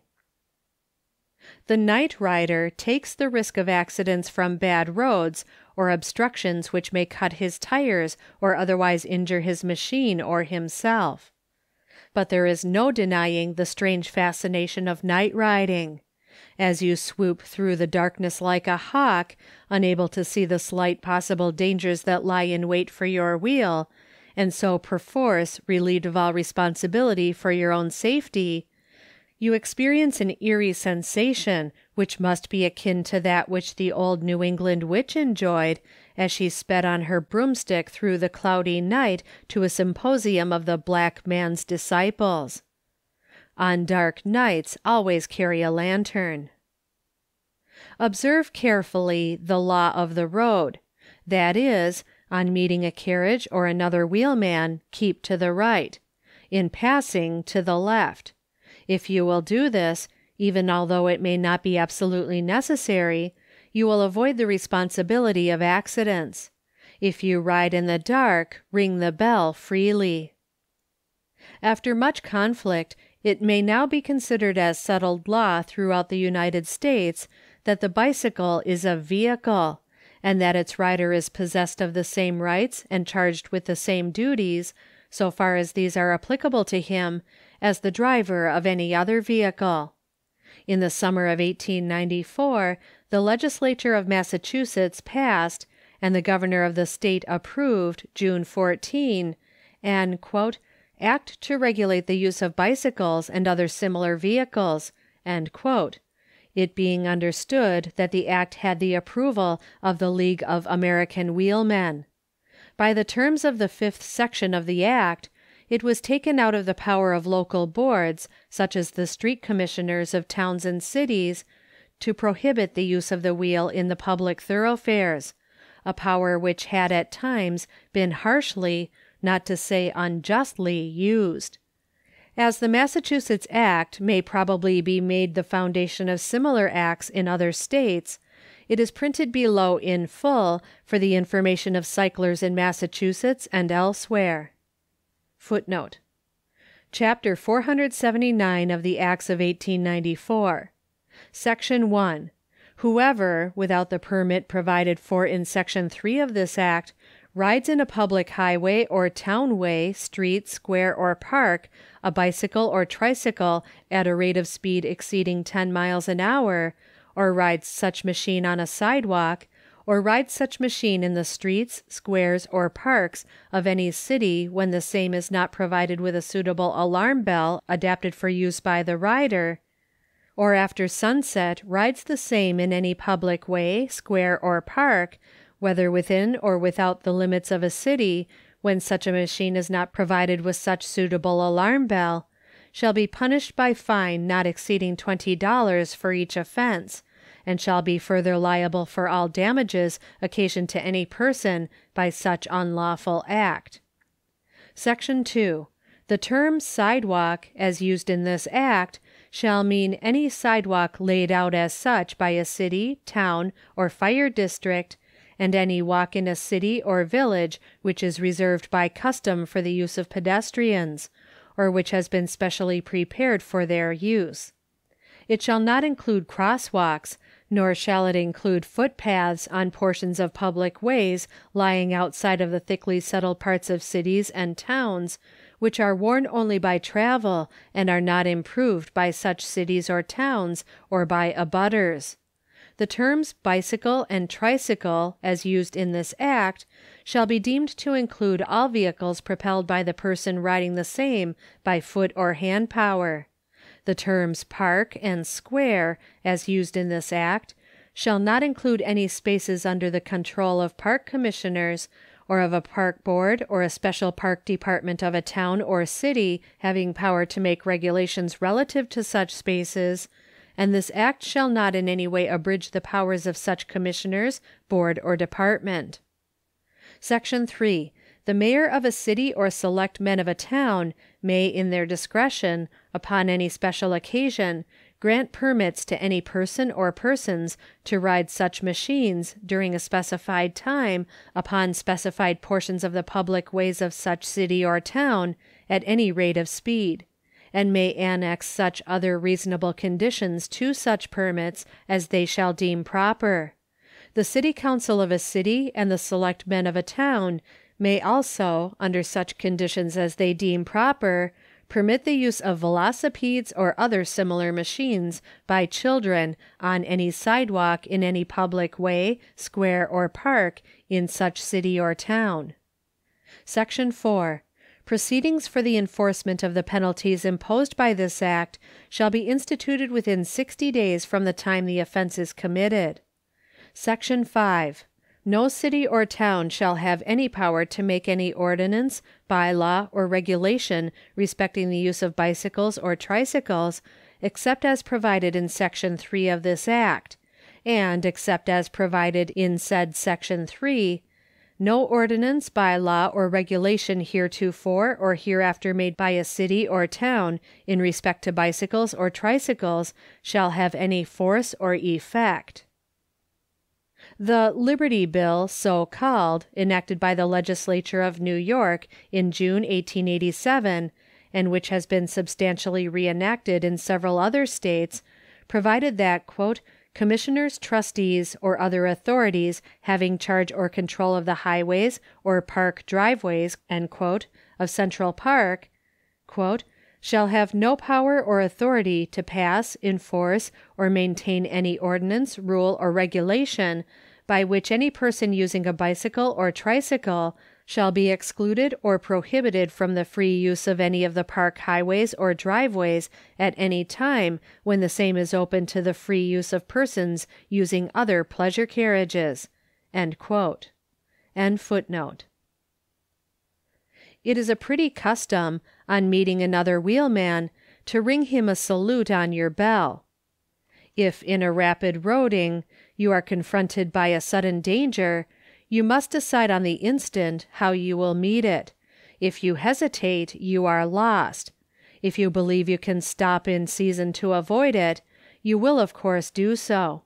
But if you cannot stop, do not slacken speed, except in the case that you have to avoid an impact with some solid obstacle. A fast wheel will skim through, sometimes almost on a plank's edge, where a slow one will go down. If you have a narrow passage which you must make, do not think how narrow it is, but rather how much room it affords. Sight for the middle line of it, keep cool, and steer straight and push hard, and 10 chances to 1 you will be all right. If you hesitate and let the bicycle lose speed and wobble, you will certainly come to grief.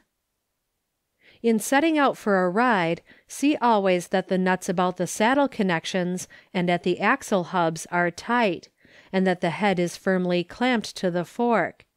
If, on the road, the saddle begins to slip under you, check speed, and if necessary, rise on the pedals, keeping a firm grip on the handles. If the head turns in the tube while you are riding at a good pace, you will get a fall so quickly that you will not know what throws you. Bicycle falls seldom result seriously, but if you find that you must fall, stay to the right, throw the right foot off the pedal, keep a good grip on the handles, and the chances are that you and your machine will come up standing. If you run nearly at right angles against some solid obstacle, check speed as much as you can and dismount by the step just as you strike. If you keep the saddle, you may be thrown forward. If you have ruts or streetcar tracks to cross, take them as nearly at right angles as possible. If you swerve so as to let your wheels fall into the rut or track, you probably will get a bad fall. So if you are riding on a badly rutted road, you may have to save yourself by zigzagging from one side of it to the other. A very short experience upon the road will teach you that a strong wind, if against you, makes hard work of wheeling, while if it is at your back, it equally lessens the labor of propulsion. Your dress should afford as little vantage for the wind as possible, if you would ride easily. So you will wear a cap instead of a hat, and, in a windy day, keep your coat closely buttoned. Among the other disadvantages of the long skirt for ladies is that it catches the wind so readily. The greatest annoyance which besets the cycler on the road is from the attacks of ill-bred dogs, who snap about his pedals and may dart under his wheel and so throw him. This is most likely to happen on back country roads, where the inhabitant curs are unused to the sight of the wheel. If you are attacked by a dog on a road commonly frequented by wheelmen, you may be sure that the animal is vicious and deserves to be put out of the way. If you are attacked running downhill, throw your feet onto the coasters. There will be a happy chance that the pedal will strike the cur on the head, and perhaps, as has once happened within the knowledge of the rider, fracture his skull. If you can make a flying shot, and are attacked while on the wheel by a vicious dog, intent on biting, shoot him. The law will justify you. Not so dangerous as the dogs, but nearly as annoying, are the flocks of hens or turkeys, which, when frightened by your approach, invariably run in front of your wheel, uttering discordant cries and gobbles. But these neither bark nor bite, and generally manage just to escape being run down. As regards the form and rate of riding, the temperament of the rider counts as a most important factor. A graceful walker will be a graceful rider, and a rider who has undergone the military drill will show it upon the wheel almost as much as in walking. A nervous man, as he is sure to be a fast walker, will make a rapid rider, and will find it hard to keep a pace of less than 12 miles an hour in ordinary roading. Indeed, in cycling, nerve counts as much as muscle, or even more. Most of the riders who have made great records on the racetrack have combined to an unusual degree the qualities of alertness, daring, and quickness of perception to see and take advantage of an instant's opportunity. Study a group of their photographs, and you will see a set of clean-cut, alert faces, firm-set mouths, and keen eyes. The figures do not show excessive muscular development, rather litheness and grace. For example, you will not find a more beautiful figure in its way than that of Zimmerman on his wheel, but it has the beauty not so much of a Hercules as of the Flying Mercury. Thus it is impossible to prescribe for anyone a rate for road riding. You will find your wheel answer to your feeling as much as if it were a part of your own nervous system, and your temperament will govern your pace. When you are sluggish and weary, your wheel will drag under you. As the fresh air and rapid motion enliven you, your wheel will seem to feel a new impulse. Experience will soon teach you your pace, and you will find that, taking one run with another, you make an average hour rate which will not much vary from day to day. You will find it hard, particularly if you are of a nervous disposition, to conform your own pace to the different pace of another. It is like trying to row behind an oar whose style and stroke are different from your own.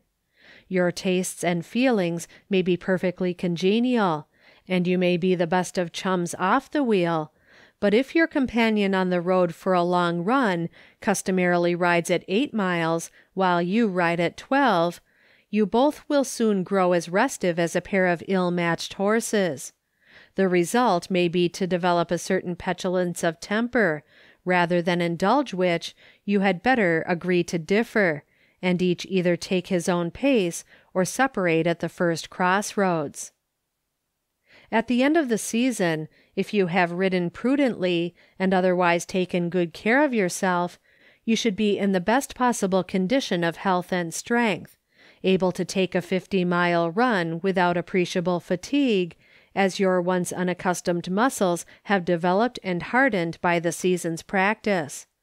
In the northern climate, you will perforce abandon roading during the winter, and when you mount the wheel for the first ride the next season, you will probably be appalled and discouraged to find how much strength you have lost.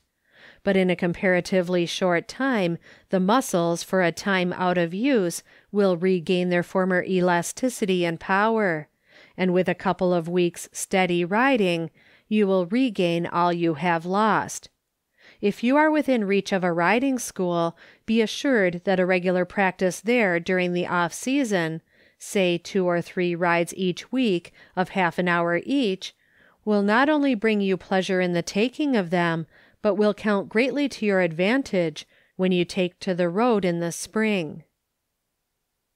End of chapter 3.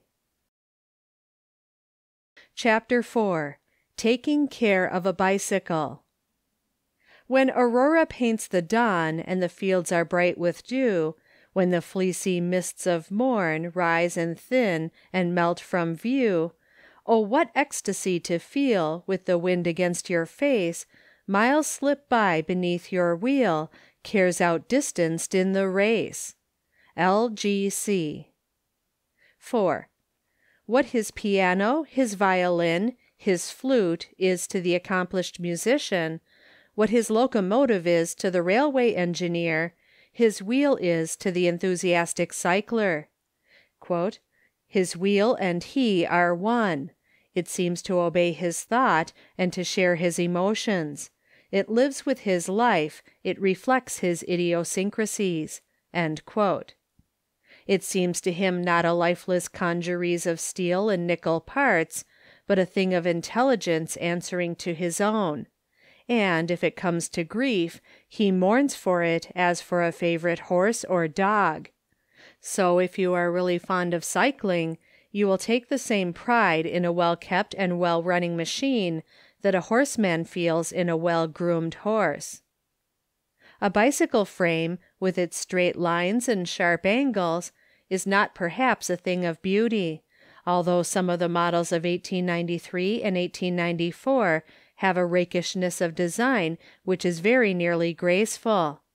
But it may at least have the beauty of cleanliness and brightness, and then, when it flashes by in the sunlight, a glitter of black and silver, it will not want for admirers.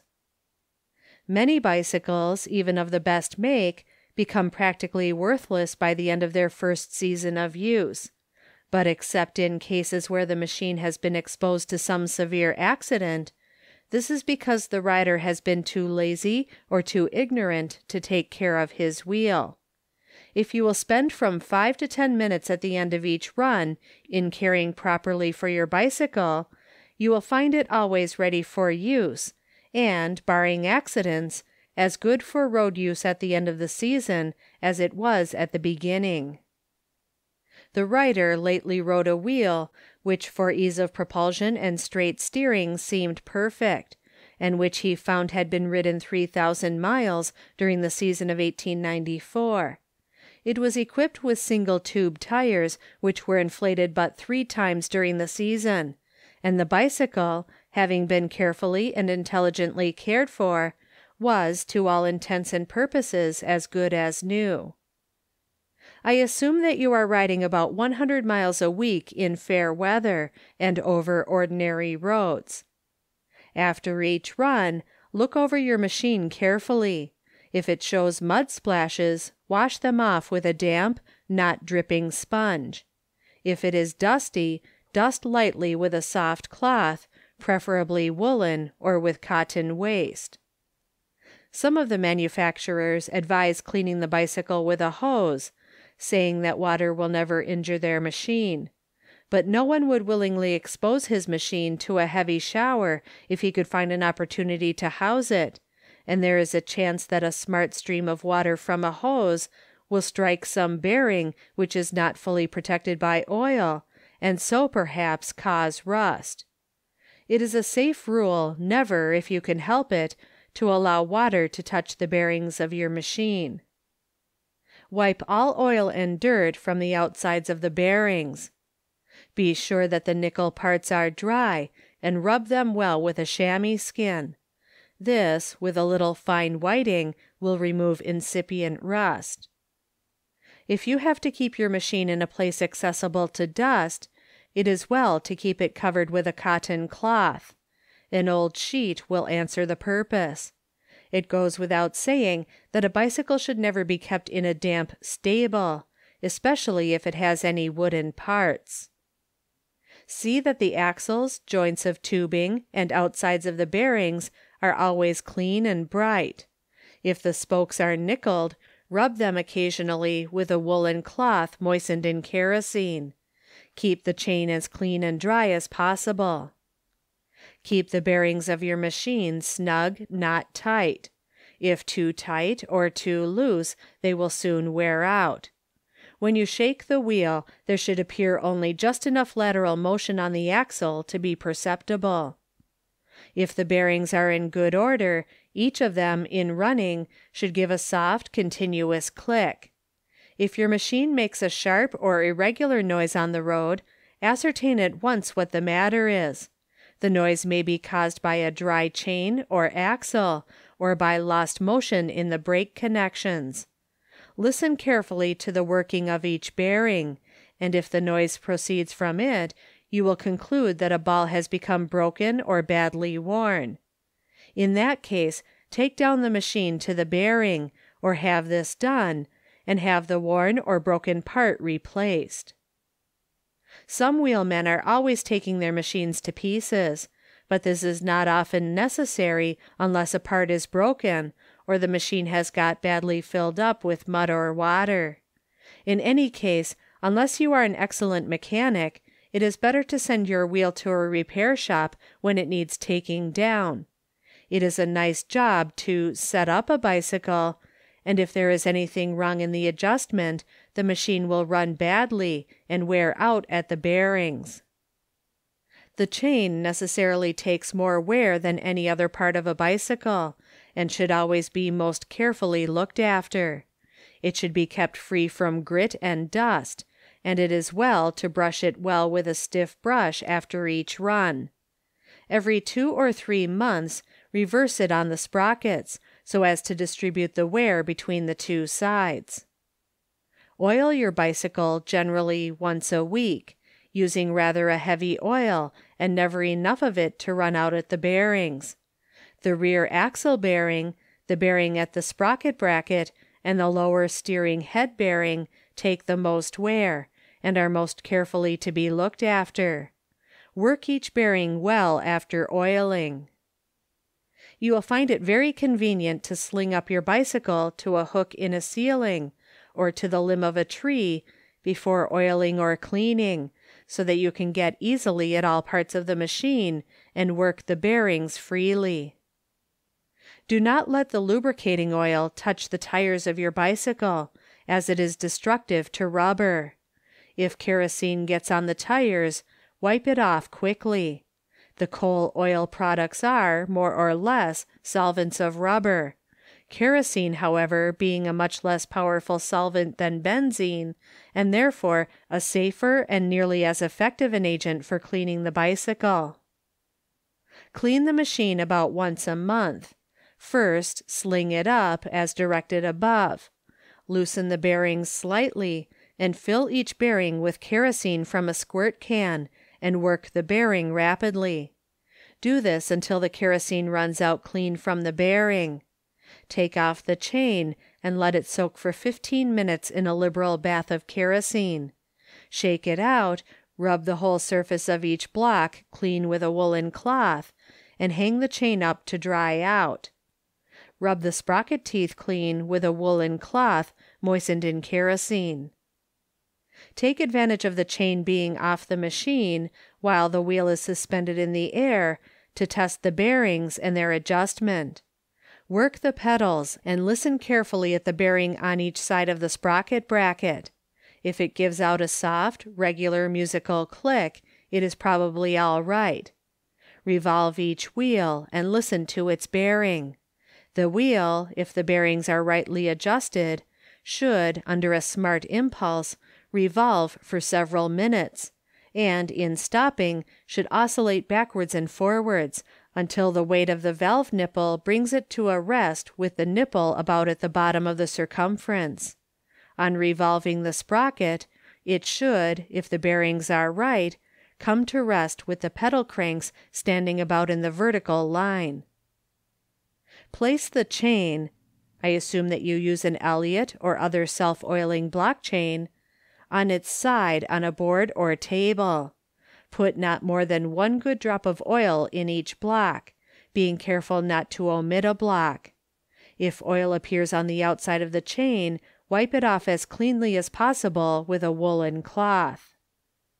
If you use dry plumbago for lubricating the outside of the chain, apply it on the working side of the chain only, with a very little kerosene oil, which should not be allowed to work into the insides of the blocks before replacing the chain. Preparations of the plumbago, or graphite, are now sold in the form of lubricating sticks, using which you will apply the lubricant more evenly and easily than by the use of dry graphite. Beware, however, of compounds of grease and graphite sold for lubricants, which leave the chain sticky, so that it will gather grit and wear the sprockets. Now replace the chain on the sprockets.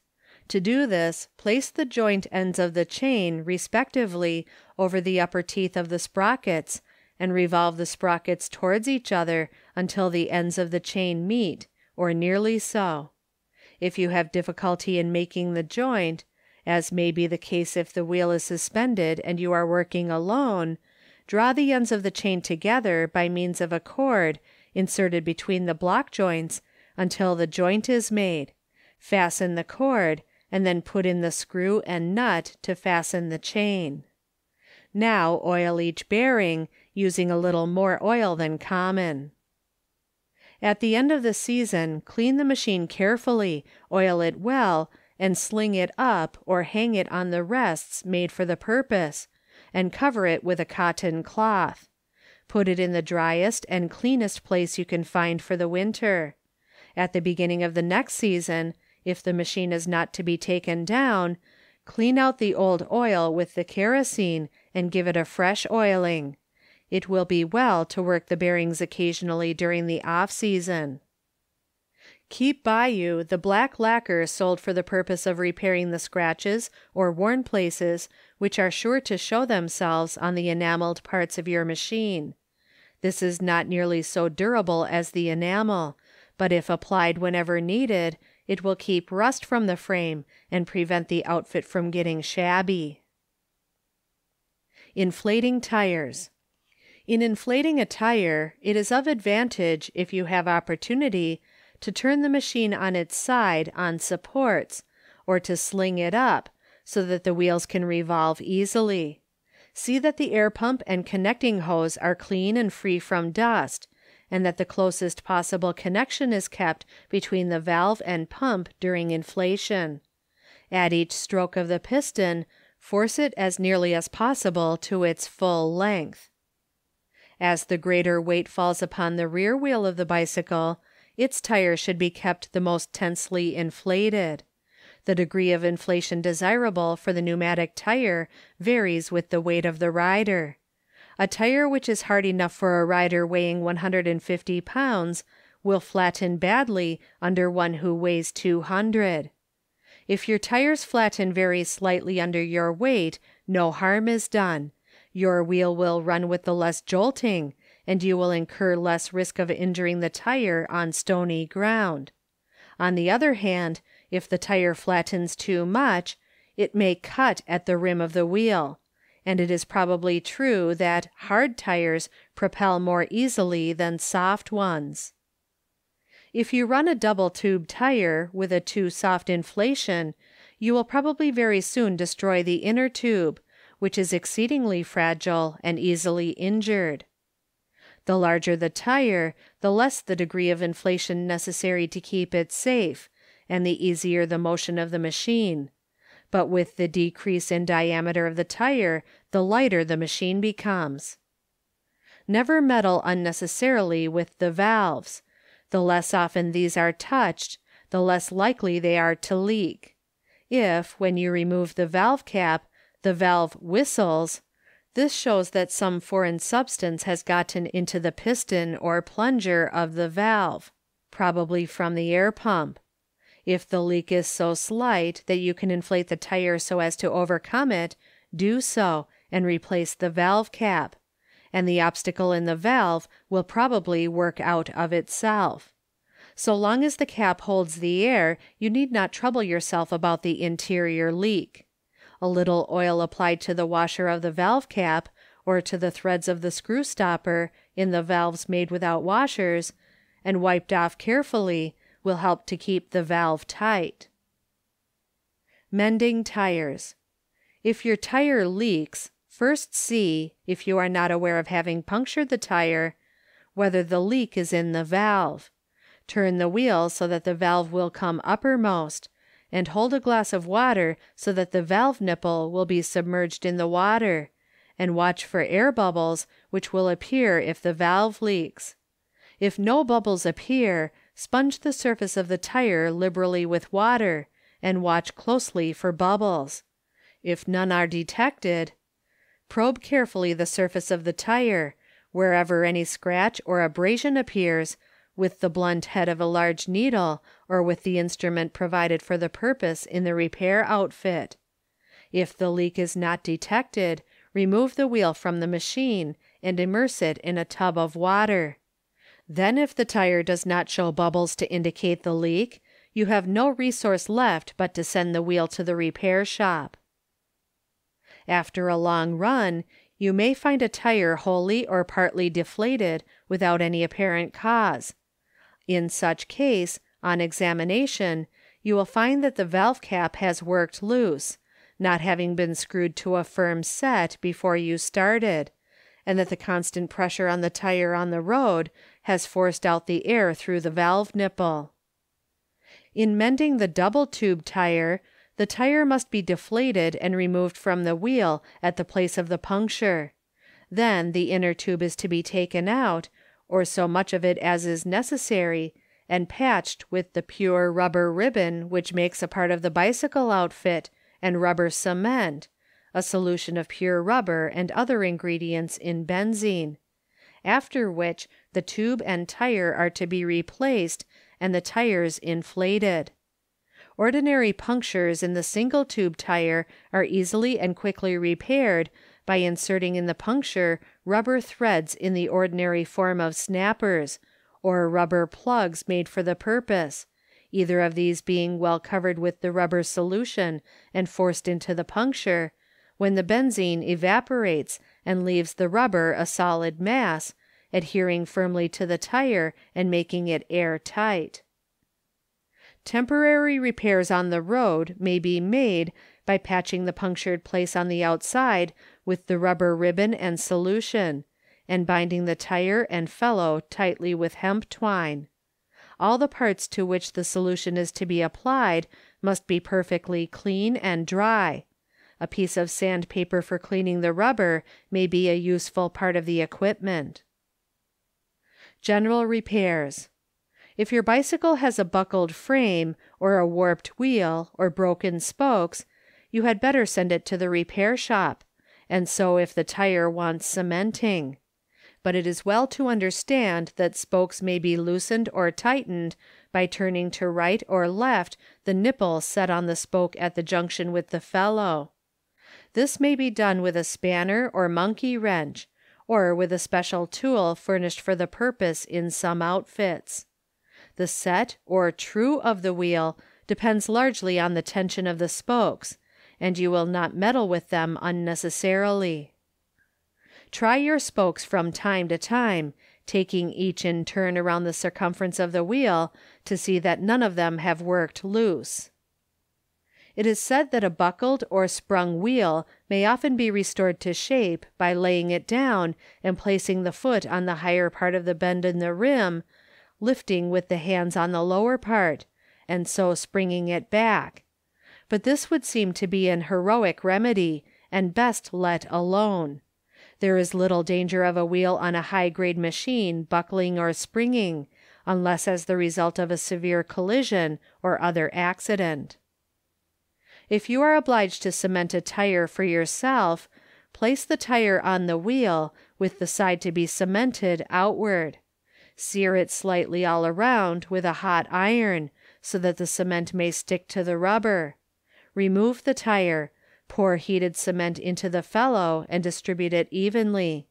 Then replace the tire on the felloe, seared side in, and if the wheel rim is steel, heat the felloe from underneath with a spirit lamp, which will not injure the enamel finish, and let the cement set for several hours. Melt your cement over a slow fire, stirring it constantly so as not to burn it. You will find on your machine appliances by which the tension of the chain may be increased or diminished. As the chain wears, it will grow slack on the sprockets. But a chain well taken care of should run well for 2 seasons without readjusting. Too tight a chain causes the wheel to run hard and wears the sprockets. If too loose, there is a loss of power and a likelihood of stretching or breaking the chain on any sudden application of power, as in ascending a hill. If your chain shows a slack between the tops of the sprockets of not more than 1/4 of an inch, the tension is probably right. Bending a pedal crank is the accident likeliest to happen to a wheel in the hands of an inexperienced rider, and many an old rider has had, at one time or another, to work home at one pedal. Bent cranks are repaired at the shops by putting them under strong pressure in a vise, but you may generally straighten the crank at home in the following manner. Place the bent crank, with the convex upward, upon an ordinary chopping block, slightly hollowed, as such blocks generally are, by use, so that the ends of the crank will rest firmly, leaving the bent piece free of the block. Set a billet of oak wood endwise on the part of the crank where the bend appears, and strike one smart blow accurately upon the upper end of the billet with a rather heavy hammer. If the first blow only partially corrects the fault, you may try a second. But if the blows appear to make no impression on the crank, desist from further attempts, lest you break the crank, and send it to the repair shop. Never let a hammer touch directly any part of the machine. If you have a pin to drive out, interpose a copper wedge or a bit of oak wood between the hammer and the point of the pin. In using the monkey wrench, try to move it directly in the arc of which it makes the radius, and so avoid bruising the nut or damaging the screw thread. If a nut is set hard, a little kerosene allowed to work into the screw bearing may relieve it. The little wrenches furnished with the bicycle equipment are useful, but an ordinary machinist's wrench is best for loosening the nuts about the saddle and saddle rod and the pedals. The parts of the leading bicycles are interchangeable, as between wheels of the same model, so that any new part wanted can be supplied. It was by carrying such duplicate parts as would most likely be needed, or by sending those ahead on the route, that the transcontinental riders, notably Messrs. Allen and Sochtolben in their trip across Asia, were able to complete their arduous journeys. End of chapter 4. Chapter 5. Dress and Equipment. She met me on the river road beyond the pasture bars, with wind-blown hair, with cheeks aglow, with eyes that beamed like stars. Oh, what a flash of youth and health, and all things good and leal! I'd give my all to spin beside that girl upon the wheel. L.G.C. There is no disputing about tastes, and the matter of bicycling costume must be settled largely by the individual taste of each rider. But there are one or two axioms that may safely be applied to the subject. First, long trousers are an abomination in riding. Secondly, so are braces or suspenders. Thirdly, the looser the leg gear above the stockings, the greater the comfort in riding. The rider who has once worn short trousers will not again, unless in case of necessity, mount his wheel in long ones. Nor, if he has once substituted a belt for his suspenders, will he willingly put these on again. The knickerbocker trousers are much more comfortable than the tight knee breeches. The latter, if buttoned at the knee, impede the free action of the leg, and, if worn open at the knee, catch the dust, besides presenting a very slovenly appearance. Cycling suits in great variety are to be obtained of the dealers in sporting goods, or the clothing dealers, in any large city, or you may have a suit made to order to suit yourself. Knickerbockers may easily be made by adapting a cast-off pair of loose summer trousers. Cut these off at about 3 inches below the knee, hem them, and run a strong elastic cord into the hem, and the work is done. Of the cast-off part of the trousers you may have a cap made and waist straps to keep the belt in place. One of the best cycling suits the writer has seen was thus made out of a last year's summer suit of a light texture of gray cloth. The knickerbockers, sack coat, and cap were worn with gray woolen stockings and a lightweight flannel shirt of the same color, with russet leather belt and shoes. A sack coat is preferable to a blouse or Norfolk jacket, as being more easily removed to be strapped to the handlebar in warm weather. The stockings should be long enough to reach at least 3 inches above the knee, and the knickerbockers should be turned under so that the elastic will clasp the leg well above the knee joint, thus leaving the action of the knee absolutely free. As the unimpeded action of the knee joint is an essential aid to comfortable wheeling, nothing can be more absurd than the English cycling costume figured in the fashion plates for the season of 1894, with its trousers buttoned tight just below the knee, and its stockings laid fold on fold over the calf of the leg. The costume would seem to have been designed, not to promote the comfort of the wearer, but to conceal the physical deficiencies of some lean and slippered pantaloon.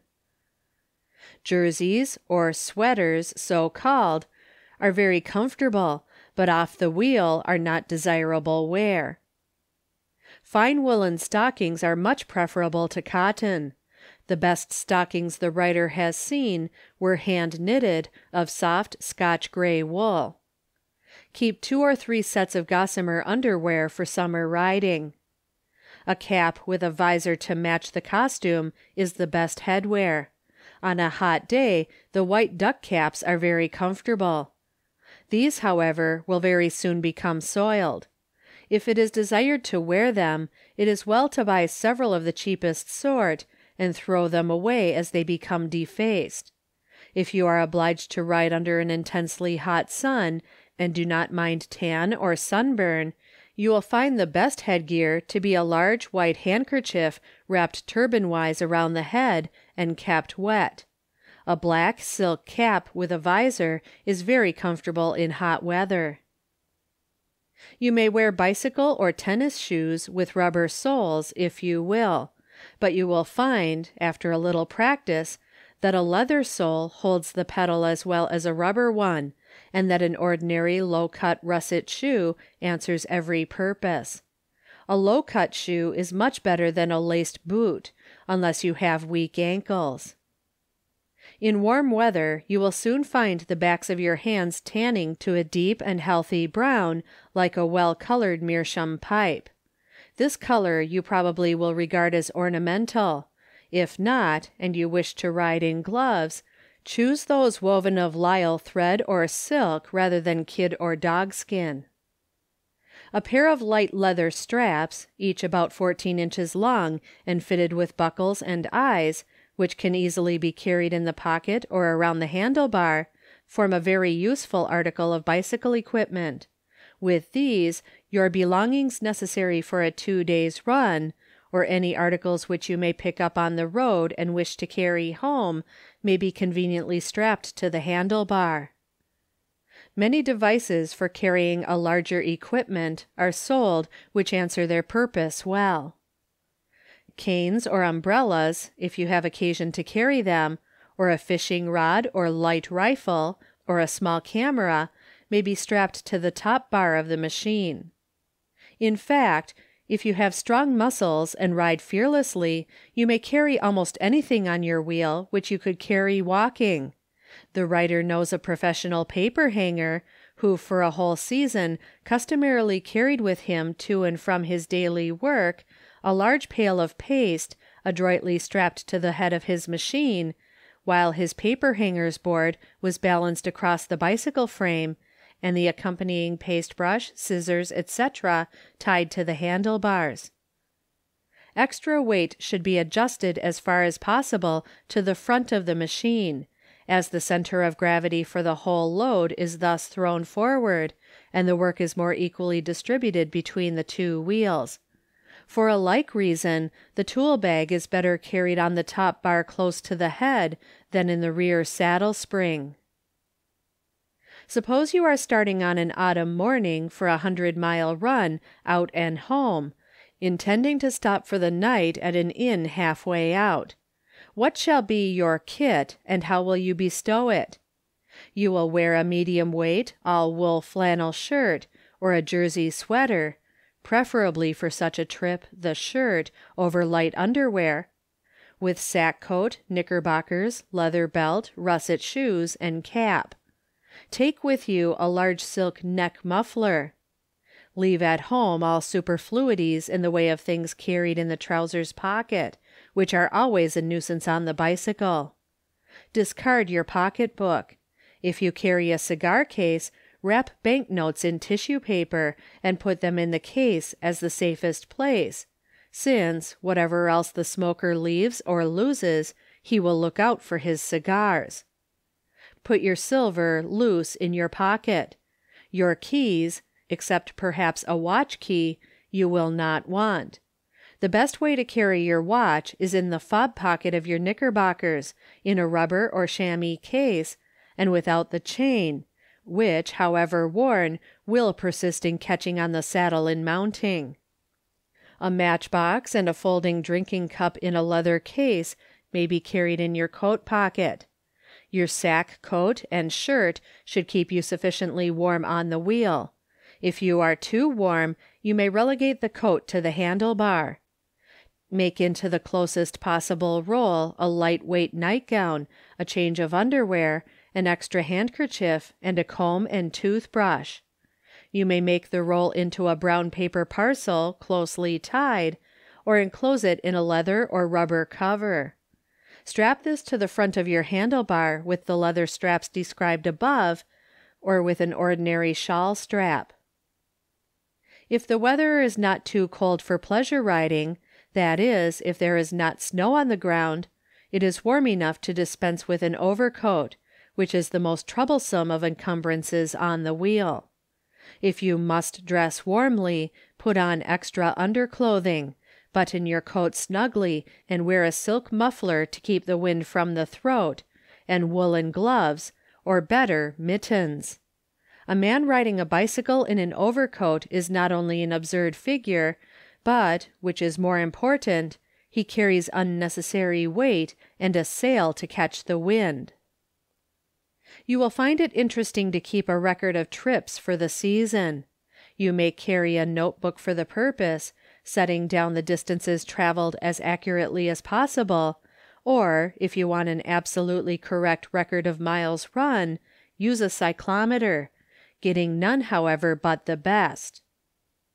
Do not leave your wheel alone where it will be exposed to the depredations of thieves, small boys looking to steal a ride, or malicious tire puncturers.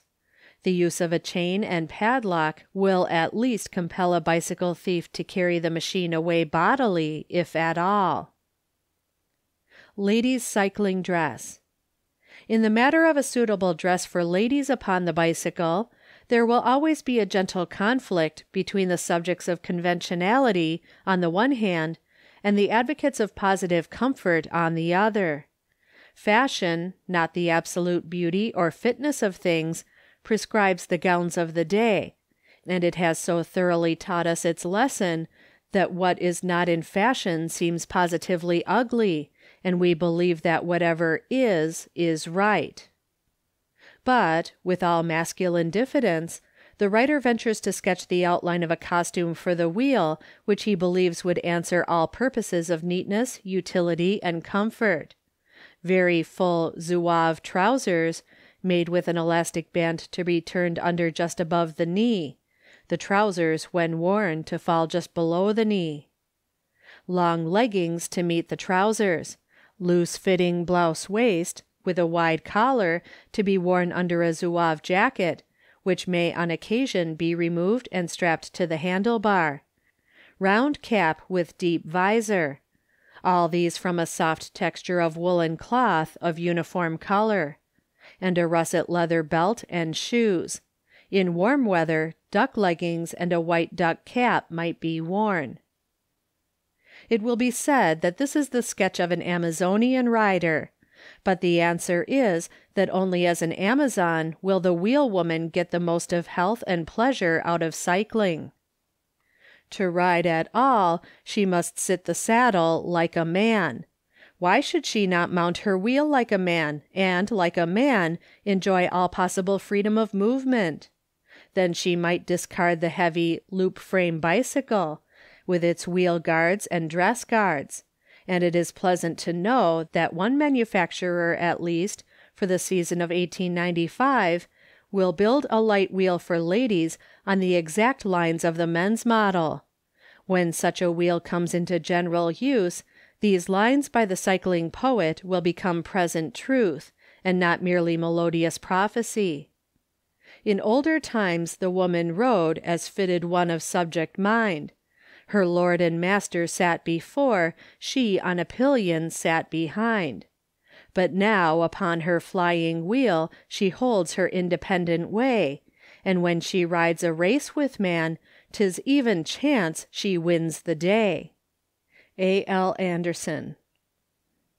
It is certain that women on the wheel will generally wear either absolute trousers or absolute skirts, for the divided skirt appears already to be relegated to the limbo of ugly absurdities, and it is not easy to believe that the hybrid monstrosity in costume figured in certain fashion plates, that is, the combination of loose trousers and a tightly corseted waist and balloon sleeves, will find favor.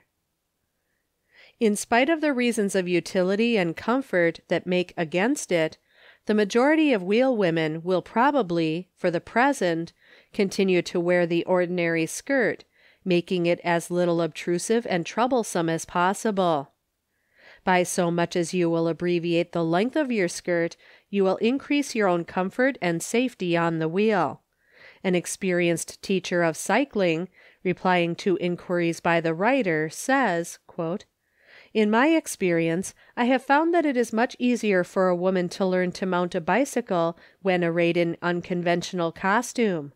The fewer underskirts the better, especially when one is learning to mount the wheel, and the outer skirt should be of lightweight material, made perfectly plain and without facing. The skirt should be made to reach a little above the ankles." Footnote: Mr. L. B. Smith, of the Columbia Riding School, Boston, the value of whose criticisms and suggestions, kindly given while this book was in press, the writer gratefully acknowledges. As to the details of the ordinary dress, a lady writes, "The rider's comfort depends on what she wears under the skirt, if the latter be properly lined and shaped, more than on the skirt itself. The skirt should be cut so that there is no unnecessary fullness about the hips, and yet unpleasant scantiness should be positively avoided. To begin with, a union undergarment should be worn next the skin, varied in fabric and texture according to the weather. Over this suit should be worn equestrian tights in lieu of underskirts. Corsets should never be worn on the wheel. Well-fitting waists should be substituted. Equestrian stockings should be black, and under a smoothly lined skirt, allowing perfect freedom of motion with nothing to entangle in pedals or spokes. Shoes should be low and broad-toed. For the head, a light-weight felt tourist's hat is almost universally becoming, but whatever style of hat is worn, it should be entirely devoid of flowers or feathers. Jewelry should be left at home. Lisle thread gloves are better than kid or silk. Every garment worn for riding should be kept exclusively for that purpose." Footnote: Mary Sargent Hopkins. Tools and repair kit. The regular outfit supplied with the wheel usually consists of an air pump, a small monkey wrench, a screwdriver, an oiler, and, when the machine requires it, an instrument for adjusting bearings. There are also included, when a separate repair outfit is not furnished, a tube of rubber solution and rubber tape for making temporary road repairs. In addition to these things, you will do well to keep at hand a larger screwdriver and a machinist's monkey wrench, a tin, or better, sticks of graphite, a can of lubricating oil, which is best bought of a responsible dealer in bicycle supplies, and enamel lacquer. Suitable brushes with which to apply lacquer and dry graphite are necessary. Spanners which fit the principal nuts on the machine, and especially the spoke nipples, are useful. Some outfits include a special instrument for turning the spoke nipples. You will want an abundance of kerosene oil for cleaning. Also 2 or 3 chamois skins, sponges, soft dusters, preferably of old woolen or silk, and plenty of woolen rags. Clean cotton waste is useful. Add to your equipment some whiting with which to remove rust. Keep a tin vessel in which to soak out your chain, and 2 small squirt cans, one for kerosene and the other for lubricating oil. If your machine has a wood rim, some shellac finish may be useful. A sling, with hooks, with which you may hang up your wheel, is indispensable, and you will want a ball of strong, fine hemp twine, and a wooden pail or bucket for water. Keep your outfit together and always in order, so that you can get at anything you need in an emergency, and save yourself delay and vexation. Experience will teach you what tools you are likely to want on the road. With a single tube tire, on a short run, the necessary things would seem to be the small wrench and the screwdriver, the air pump, the rubber tape and solution, and twine.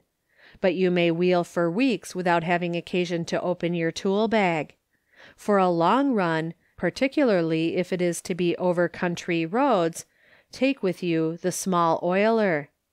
Pack the tool bag carefully, using a woolen wrapper for the tools, if necessary, so that these may not rattle, nor the tube of solution break and make a mess. Turn out and examine the contents of the tool bag occasionally, as the steel tools, if left lying in the bag, are apt to rust. End of chapter 5. Chapter 6. Cycling and Health. Though near the top of life's long hill, and ready for its slow decline, I feel again my pulses thrill, and drink again youth's nerving wine. Beth Day.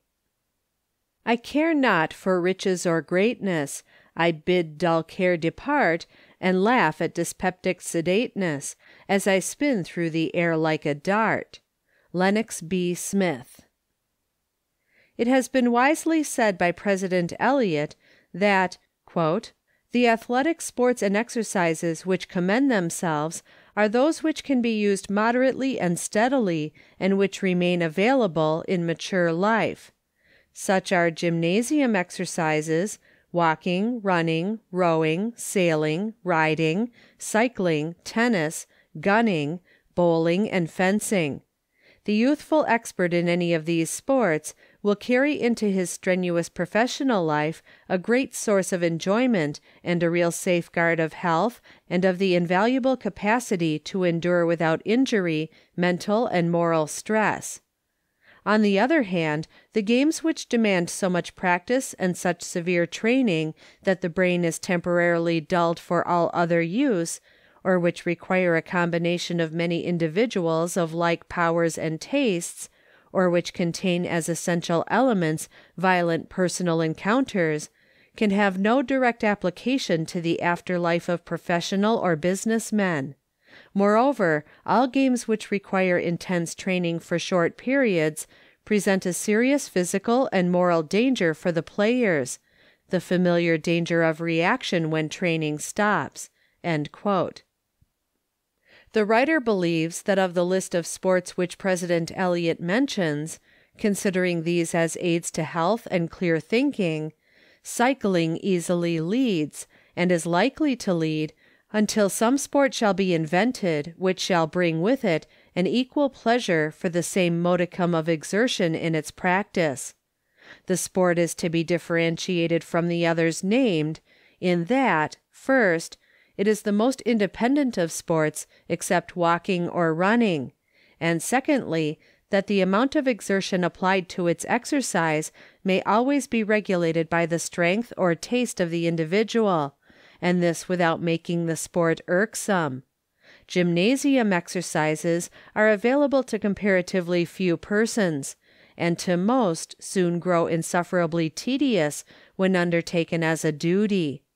Tennis and bowling both require a special equipment for the practice of them, and companions to join the sport, and the minimum of physical exertion which each calls for is beyond the strength of many fairly healthy but delicate constitutions.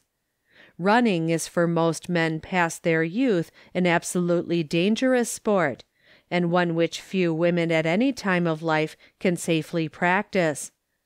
Most persons find walking for a length of time, especially solitary walking, extremely wearisome.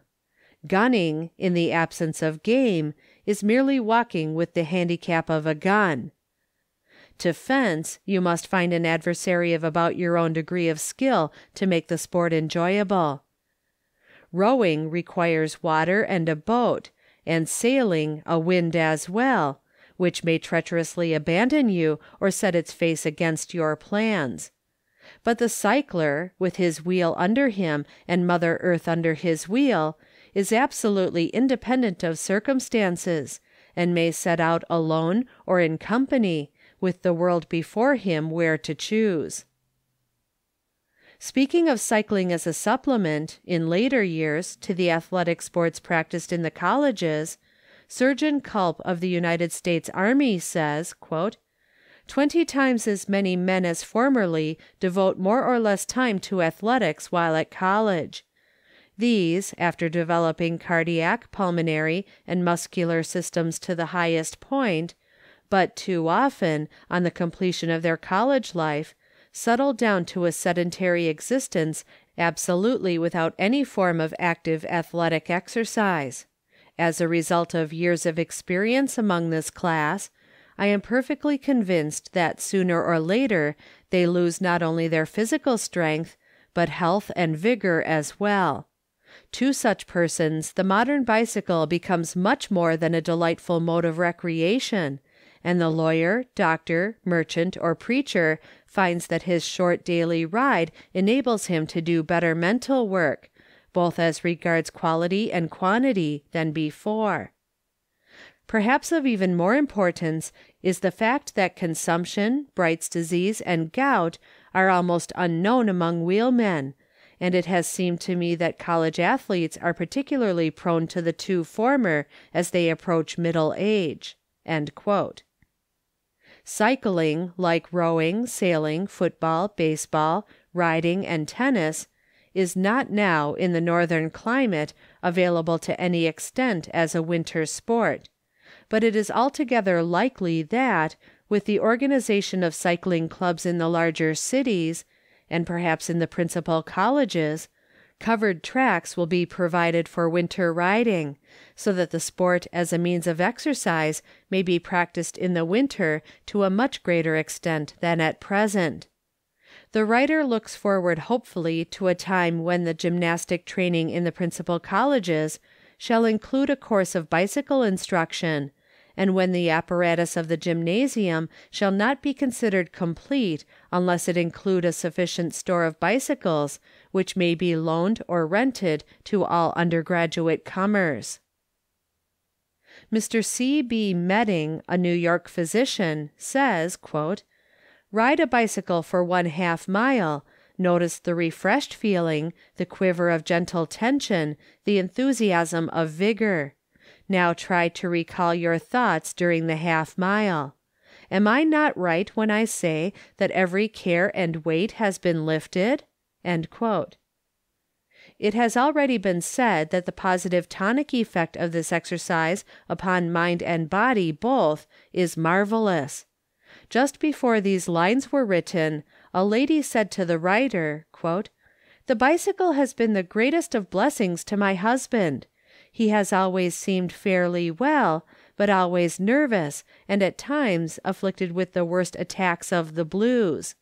These never visit him now in the wheeling season, and I shall welcome for his sake the opening spring and settled roads." Perhaps the exhilarating effect of wheeling may be a little like that produced temporarily upon a well-balanced organization, unaccustomed to the use of wines, by taking a glass of champagne, with the difference that the effects of the wheel exercise are natural and those of the wine artificial, and that the stimulus produced by the wine must be followed by an intenser reaction. As regards cycling, the cause of this effect, the writer believes, is not far to seek. If one inhales a whiff of laughing gas, that is, atmospheric air a little overcharged with oxygen, he experiences a momentary exhilaration, not unlike, while it lasts, the exhilaration produced by riding. On the wheel, riding in the pure air, if the rider sits his saddle as he should, and breathes deeply, as he should, the lungs are constantly well filled and emptied, and at the same time a rapid circulation of the blood is induced by the steady muscular motion. The body and brain cells respond at once to this quickened and perfected oxygenation of the blood, with the result of a renewed tone and vigor, both of mind and body. It may be said, and it is true, that a similar effect is produced, for instance, by rowing, but there is this difference, that rowing is of necessity a violent exercise, which cannot without special training be kept up for any great length of time, whereas on your wheel you may ride from the sunrise to the sunset of a summer's day, with very moderate periods of rest, taking draughts of renewed health and happiness with each push of your pedals. Says Dr. Medding, "Look at that man or woman applying to your immense knowledge for health, born healthy, bred healthfully, yet pale, dispirited, headachy, constipated, without appetite, sound sleep, and ambition. Try your iron, oxygen, arsenic, and quinine, your bolus or your 50th dilution of a milligram. Bah!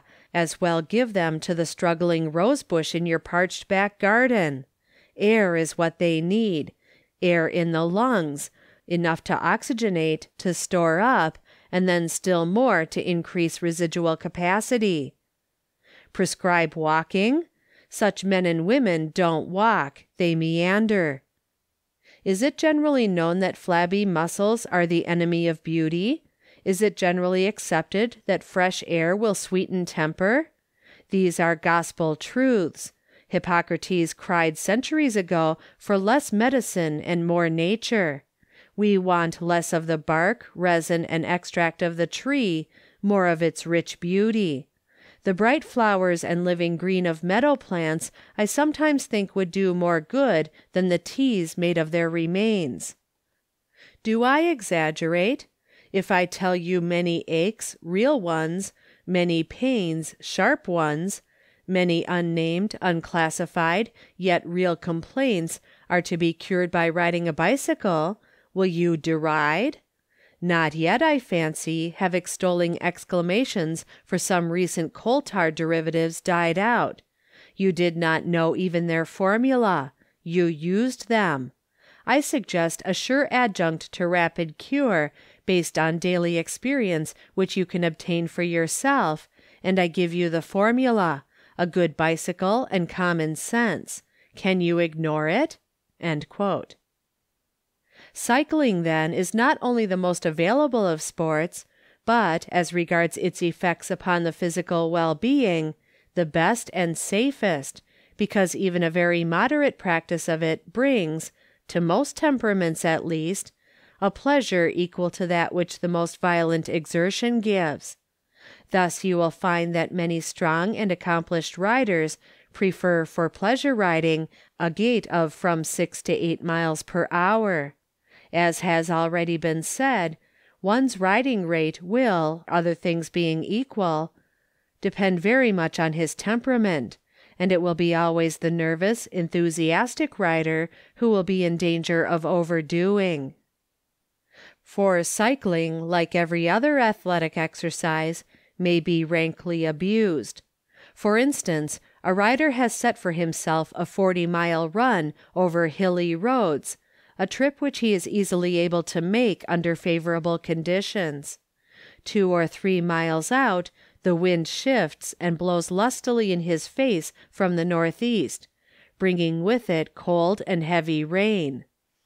He determines not to be stopped by a little thing like that, and pushes on over roads growing heavier with every mile.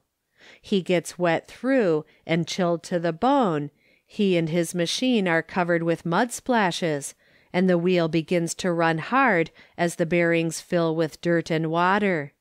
He has to dismount and drag his bicycle up hills that have never troubled him before. At length he reaches his journey's end, ravenously hungry perhaps, but not in condition to eat heartily. He will be pretty sure to catch a bad cold, or a rheumatism, or an indigestion, and will be lucky if he has not laid the foundation of some grave functional disorder. Again, there is not anywhere a more foolish person than the amateur racer, who, without any real chance of making a distinguished record, and without either the strength, skill, or training of the kings of the track, exhausts himself in inglorious contests never to be heard of out of a little circle of equally foolish boys. Remember, too, that as soon as you begin to make cycling a business, you make a toil of a pleasure, and the best of the sport is gone, and, which is worse, you may make that an absolute harm which in its judicious practice is the best and safest of outdoor amusements. Speaking of the possible abuses of cycling, it is said, "There are objections. What are they? The same that are greatly urged against extravagance. The same objections that can be brought against every article of food or drink, namely, against the abuser, not the thing abused. Drunkards, gluttons, and inveterates Are they legitimate arguments against anything but themselves?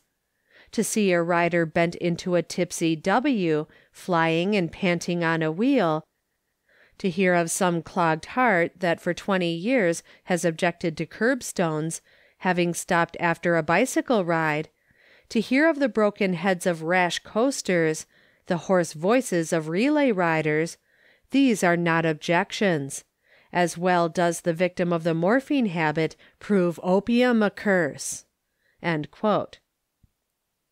The writer has spoken of a road rate of from 10 to 12 miles per hour as one easily to be obtained by the average wheelman on good roads, such as, for instance, are to be found in the radius of 20 miles from Boston. But the capacity of making this rate with comfort and safety depends upon the condition of the rider, or rather upon his constitution.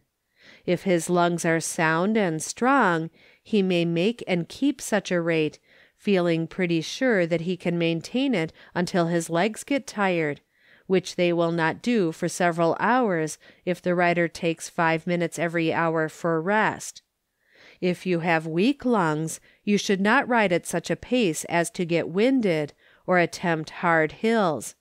If you ride perseveringly, stopping whenever you get out of breath, and not taking the saddle again until you are fully recovered, you will find at the end of each week that your endurance and lung capacity have sensibly increased. If moderate exercise on the wheel develops a palpitation or pain about the heart, stop at once, and do not mount your wheel except under the advice and direction of your physician. It may be that the exercise in a moderate degree will cure you, or it may be that you must abandon it altogether, but you should not be your own judge in the matter. If you have no functional disorder, you may from the beginning safely put into your work on the bicycle all the merely muscular exertion of which you are capable. The fatigue or light lameness which hard work may at first induce will do you no harm, and will be amply compensated by the tonic effect of the sport on all the bodily functions. If you sit your saddle rightly, that is, in an erect position, you cannot help breathing freely and deeply, and at the same time the rapid action of the leg muscles will induce a quick and full circulation of the blood throughout the system. You are getting pure air and exercise as active as you choose to make it, and the result will be a clear head, a sound digestion, and an absolute quietude of your obtrusive nerves. As compared with walking, cycling requires an increased action of the knee and ankle joints, and, in addition to the exercises of the muscles used in walking or running, it employs another set of muscles for the push movement, which ordinarily have been but slightly developed. It is therefore in the knee, the ankle, and in the pushing muscles that the beginner is most likely to feel fatigue, and it may require several weeks of practice to bring him into such condition that he can endure a 50-mile run without some slight lameness of these parts following. So during the off-season you will lose something of what you have gained in strength in the muscles which are resting, unless you are within reach of a riding school and practice there for an hour or two each week. The beneficial effect of cycling to cure incipient rheumatism, or weakness of the knees or ankles, is positive and wonderful. If you are afflicted with these ills, or either of them, and are able to ride without actual discomfort, even for the shortest period of time, try the wheel and ride perseveringly. If you can keep the saddle at first but 5 minutes, you may be sure that in a week or two your endurance will be doubled, and that probably in a month your strong new legs will laugh at the weak members which they have displaced. In a newspaper anecdote, the lean lady is made to say to the stout one, "How delightful that you have a bicycle too! I go every morning because doctor says I shall certainly grow stouter."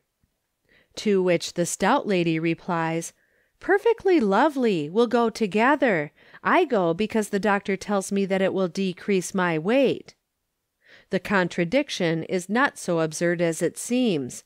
For the lean dyspeptic, for example, as the exercise gradually strengthens his digestion, will find his flesh and weight increasing, while the fat and hitherto lazy man will certainly reduce himself to a comfortable leanness in the course of a season's persistent riding. Cyclers in their first season, who are just beginning to take long rides, may find the following suggestions of use. When at work on the wheel, keep your lungs always well inflated, breathing through the nostrils and keeping the mouth closed. Keep the chin up, the shoulders well braced back, and, although you may have sometimes to lean forward in the saddle, never stoop at the shoulders. Do not acquire the bad habit of riding with the hands close to the steering post of the machine. This position contracts the shoulders, and so lessens the lung capacity, as does also the use of a very short handlebar. For a man of ordinary size, a bar measuring 24 inches in a straight line from tip to tip is not too long. Do not ride with a saddle that persistently hurts you. The difficulty may disappear after a short rest. If not, a slight change in the saddle adjustment may relieve it. If your saddle constantly troubles you, discard it and try another pattern. If you find nothing but the old-fashioned hammock saddle comfortable, use that in spite of its weight. Do not ride fasting. If you go out for an early morning run, take a glass of milk or a cup of black coffee and a roll before starting. You may ride 10 or 15 miles upon this, and return with a marvelous appetite for a more substantial breakfast. If you can take but a short rest at dinner time on a long run, do not eat a heavy meal. A lunch of eggs or raw oysters, or both, with milk or black coffee, will keep you in good shape for road work, and you will avoid the danger of the indigestion which a heavy dinner without a rest after it may induce. It is much better to rest for an hour after dinner than to resume riding at once, especially if you have eaten heartily, but a longer rest than this is not necessary. If you are obliged to ride immediately after a meal, ride moderately at first. As to drinking water on the road, the same rule is to be observed as in mountain climbing, horseback riding, or any other athletic exercise. That is, if you perspire freely, you may drink as freely as you choose, so long as you do not drink ice water or other extremely cold drink. But if you do not perspire, you must drink with the greatest moderation. The use of alcoholic liquors while actually engaged in riding, or any other active exercise, is to be strictly avoided. It not only utterly upsets the balance, so to speak, of the physical system, but it has the immediate effect of inducing a shortness of breath, and so disabling the rider. Ginger ale is an excellent and most refreshing drink for a long run on a hot day, and this may be taken rather freely by persons who are obliged to drink very sparingly of water. An excellent thing to carry in the pocket on a hard ride is a stick or two of chocolate, sweet or not as you prefer, done up in tinfoil, as it is sold in the shops. This, with a hard biscuit or two, will make on a pinch a very satisfactory lunch. You may smoke if you will on easy ground, and will not find that it interferes with your riding, that is, if your lungs are strong and the exercise does not wind you. But if you have a hard hill to climb, throw away your cigar. Your lungs are to be taxed, and in cycling, as in mountain climbing or rowing, good sound breathing and smoking are incompatible. Avoid, so far as you can, getting heated on the road in cool weather. To this end, wear the minimum of clothing while actually in the saddle. Down to the end of October you will find that generally the best place for your coat is the handlebar. If you are warm on dismounting, lose no time in unstrapping your coat and putting it on. No matter how cool the weather, you run little risk of catching cold while actually riding, the only real danger being in the exposure of the throat to the wind, which will strike keenly if you ride even at a moderate gait. So you should never leave home without a silk or wool muffler for the throat. Wearing this, you may be sure that the rest of your body will take care of itself, that is, if you are in good condition. If you are warm on getting in from a run, lose no time in making a complete change of clothing, taking, if possible, a rapid sponge bath and a hard rub with a coarse bath towel. Thus you will avoid a possible cold. If you are to take a long run, carry with you, no matter what else you leave behind, a change of underclothing, and do not neglect to change at once when you come to a long halt.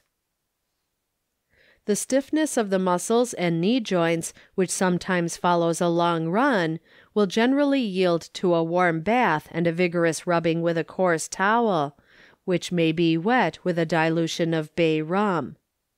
Some professional riders use freely a liniment made up of equal parts of alcohol and hamamelis.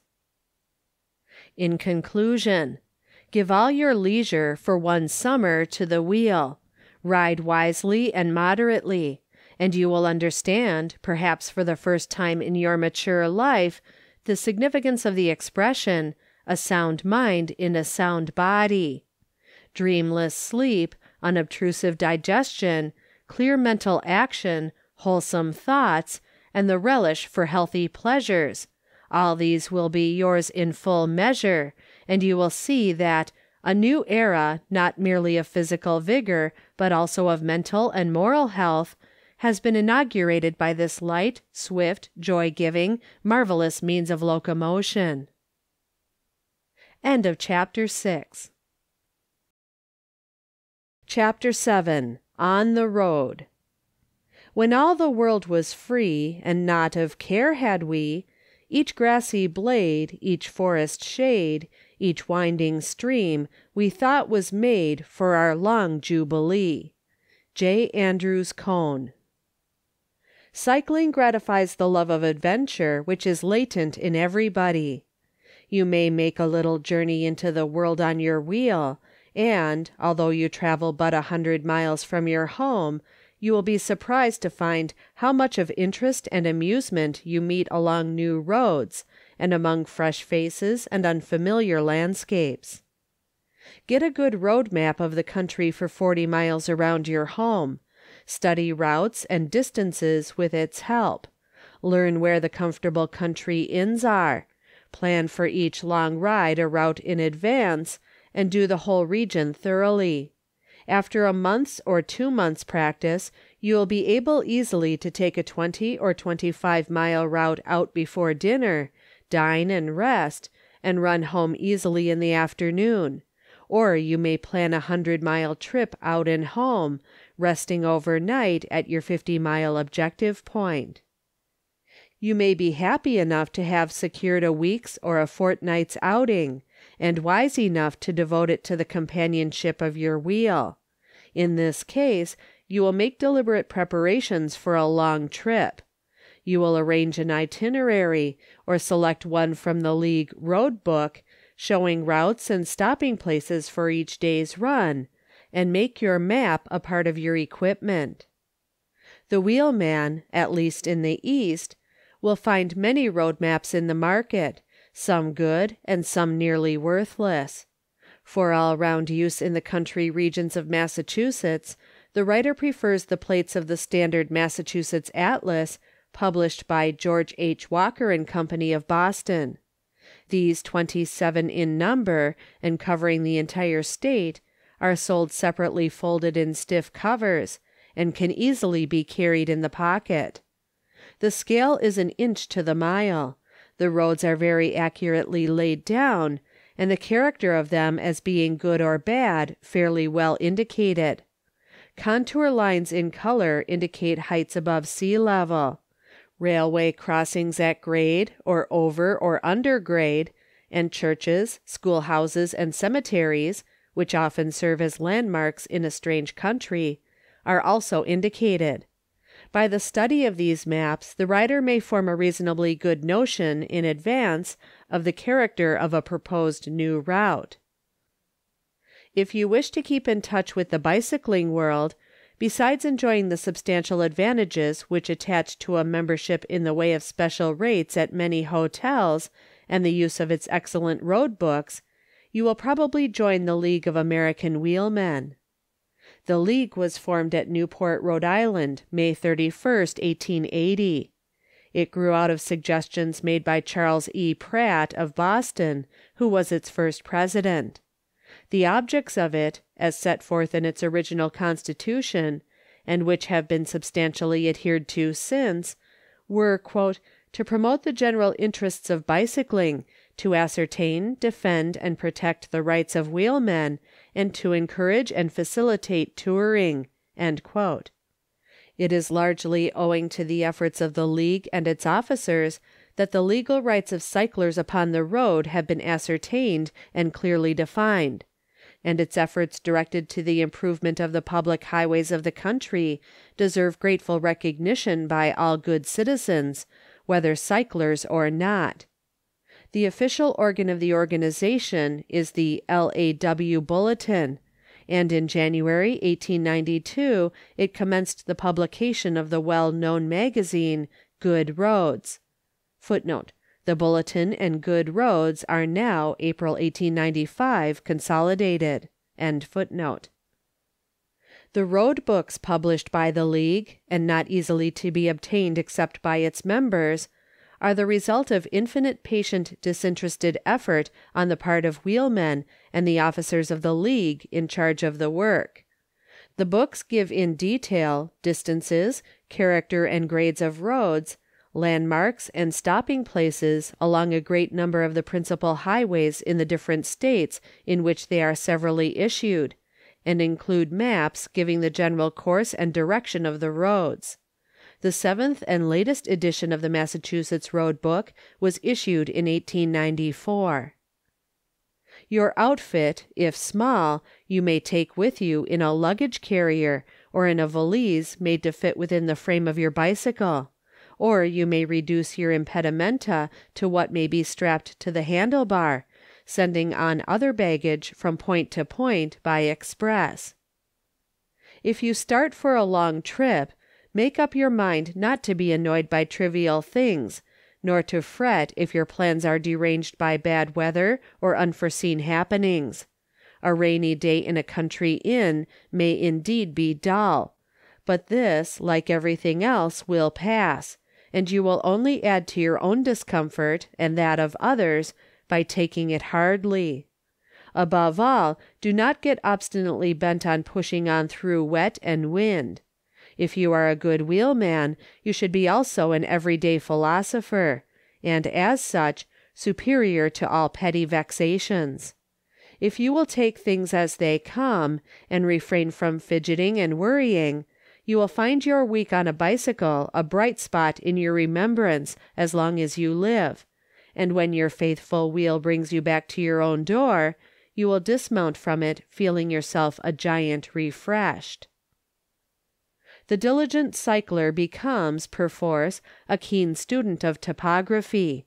In the course of a season on the wheel, you will become intimately acquainted with every road within a reach of 20 miles from your home.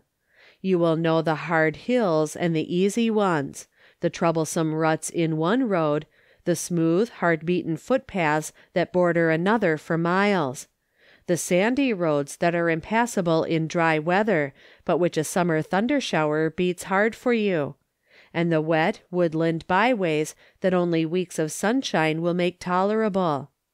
You note the changes which the hurrying season brings, the maple sapling, prematurely scarlet, in the marsh, the ripening of the hops upon the farmer's vine, and the purpling of the wild grapes in some thicket of which in July you discovered the secret.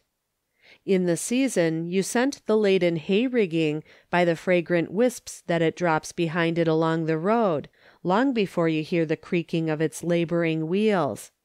The Indian corn you watch from its youth of silky greenness to the day of its solid golden maturity, and you anticipate the coming time when the surly green apples overhanging the road shall soften to a mellow crimson.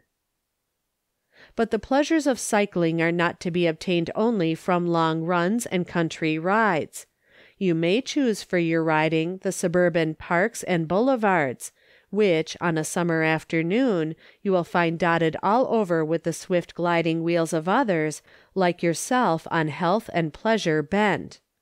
For the beauty of wild landscapes, the hill pastures, the thick woods, and the tangle of goldenrod and asters by the roadsides, you enjoy now the more conventional charm of well-kept lawns and flower gardens, and instead of farmhouses and country schoolhouses, you spin by Queen Anne cottages and shingle-sided villas, all these scattered along roads over which your machine almost moves itself, so that nothing diverts your attention from the beauty in nature and art which surrounds you, or from the living beauty which meets you on the way.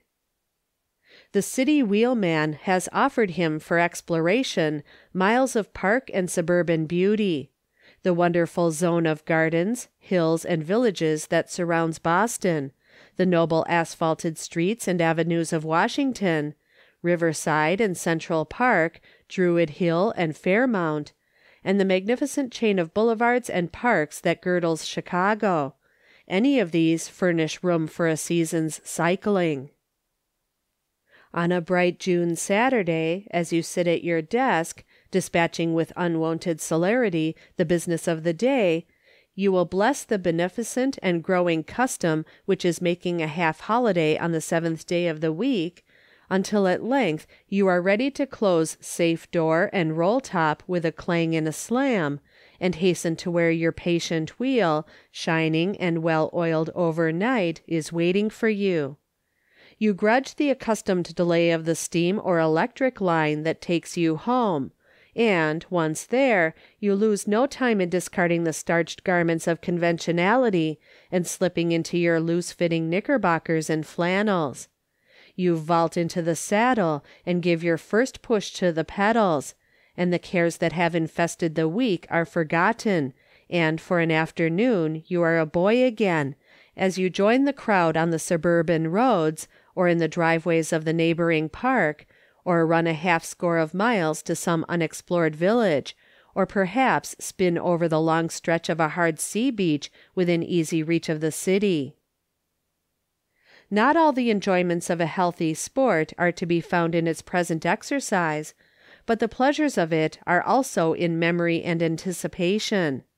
To the wheelman who loves nature, who keeps his eyes open to the pictures that she paints for him, his ears alive to the symphonies of the winds and the brooks, the songs of the birds, and the whisperings of the sea, who appreciates the humors and whimsicalities of everyday life, and makes even a superficial study of them as they pass before him in the panorama which he watches from the saddle, the adventures and happenings of a season on the wheel may, in the retrospect, enliven many a dull day or winter evening. You may, if you crave the satisfaction of benefiting others while you are amusing yourself, select some good route not yet described in your road books, and set yourself the task of thoroughly exploring and noting it, at the end of the season making up your notes into the form of the league routes, and sending the result to the proper quarter. If you are a photographer, you may make your camera a part of your bicycle outfit, and it will preserve for your future enjoyment hundreds of souvenirs of men and things. If, better still, you are an artist, even if your capacity is limited to making a tolerable sketch in watercolor or black and white, you may carry along your sketching materials, sure of abundant opportunity for using them. If you can make clever sketches, truthful or whimsical, of the persons you meet, so much the better.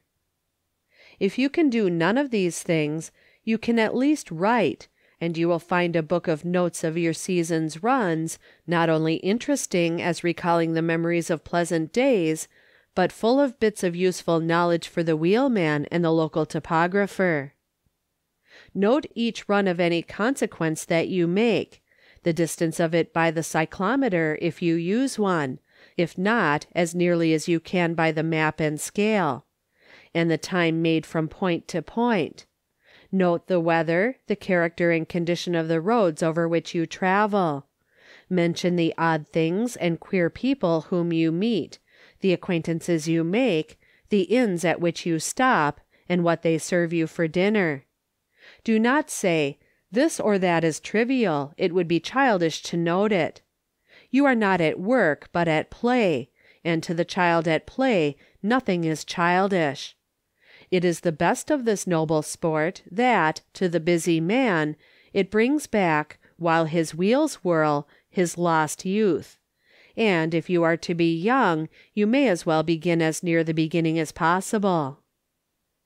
You may come home with your pockets ballasted with geological specimens, or with your machine loaded with bunches of goldenrod and swamp pink.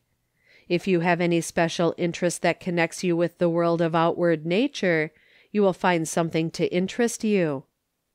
You may, if you like, take out with you a book to read, but you probably will not read it. If you can be content to lie under a tree and take the world at second hand from the pages of a book, while your wheel waits impatiently at your feet begging you to ride it, and all the world of reality lies before you to explore, you are at least an oddity. Some good friend will tell you that wheeling is a selfish, solitary sport; another that it can only be practiced with pleasure in good company. You will bear these slanders with equanimity, well knowing that neither is true. Cycling is certainly the most independent of sports. There are times when you want no companion but your silent wheel, and then it will not fail you. A solitude in which you cannot brood or fret may be just what appeals to you after a week of wrangling in the courts or chaffering in the market, or with the prospect before you of facing a sea of faces, dull or attentive, in a pulpit on the morrow. At such a time you will turn from the haunts of men to wheel over miles of country road, through the woods perhaps, or along the autumn seashore, with the wheel and cheerful thoughts for your only companions. Again you will want company, considering that a pleasure shared with another is a pleasure doubled; and then your cycle runs alongside that of some friend of like disposition, and you both talk faster than you ever talked before. Or you may be disposed to join a merry company of cyclers, and, contented to set your pace to that of the weakest wheel, go out for a day's prescribed run. Thus it is the prime advantage of the sport that it suits almost any mood of mind in which you can approach it.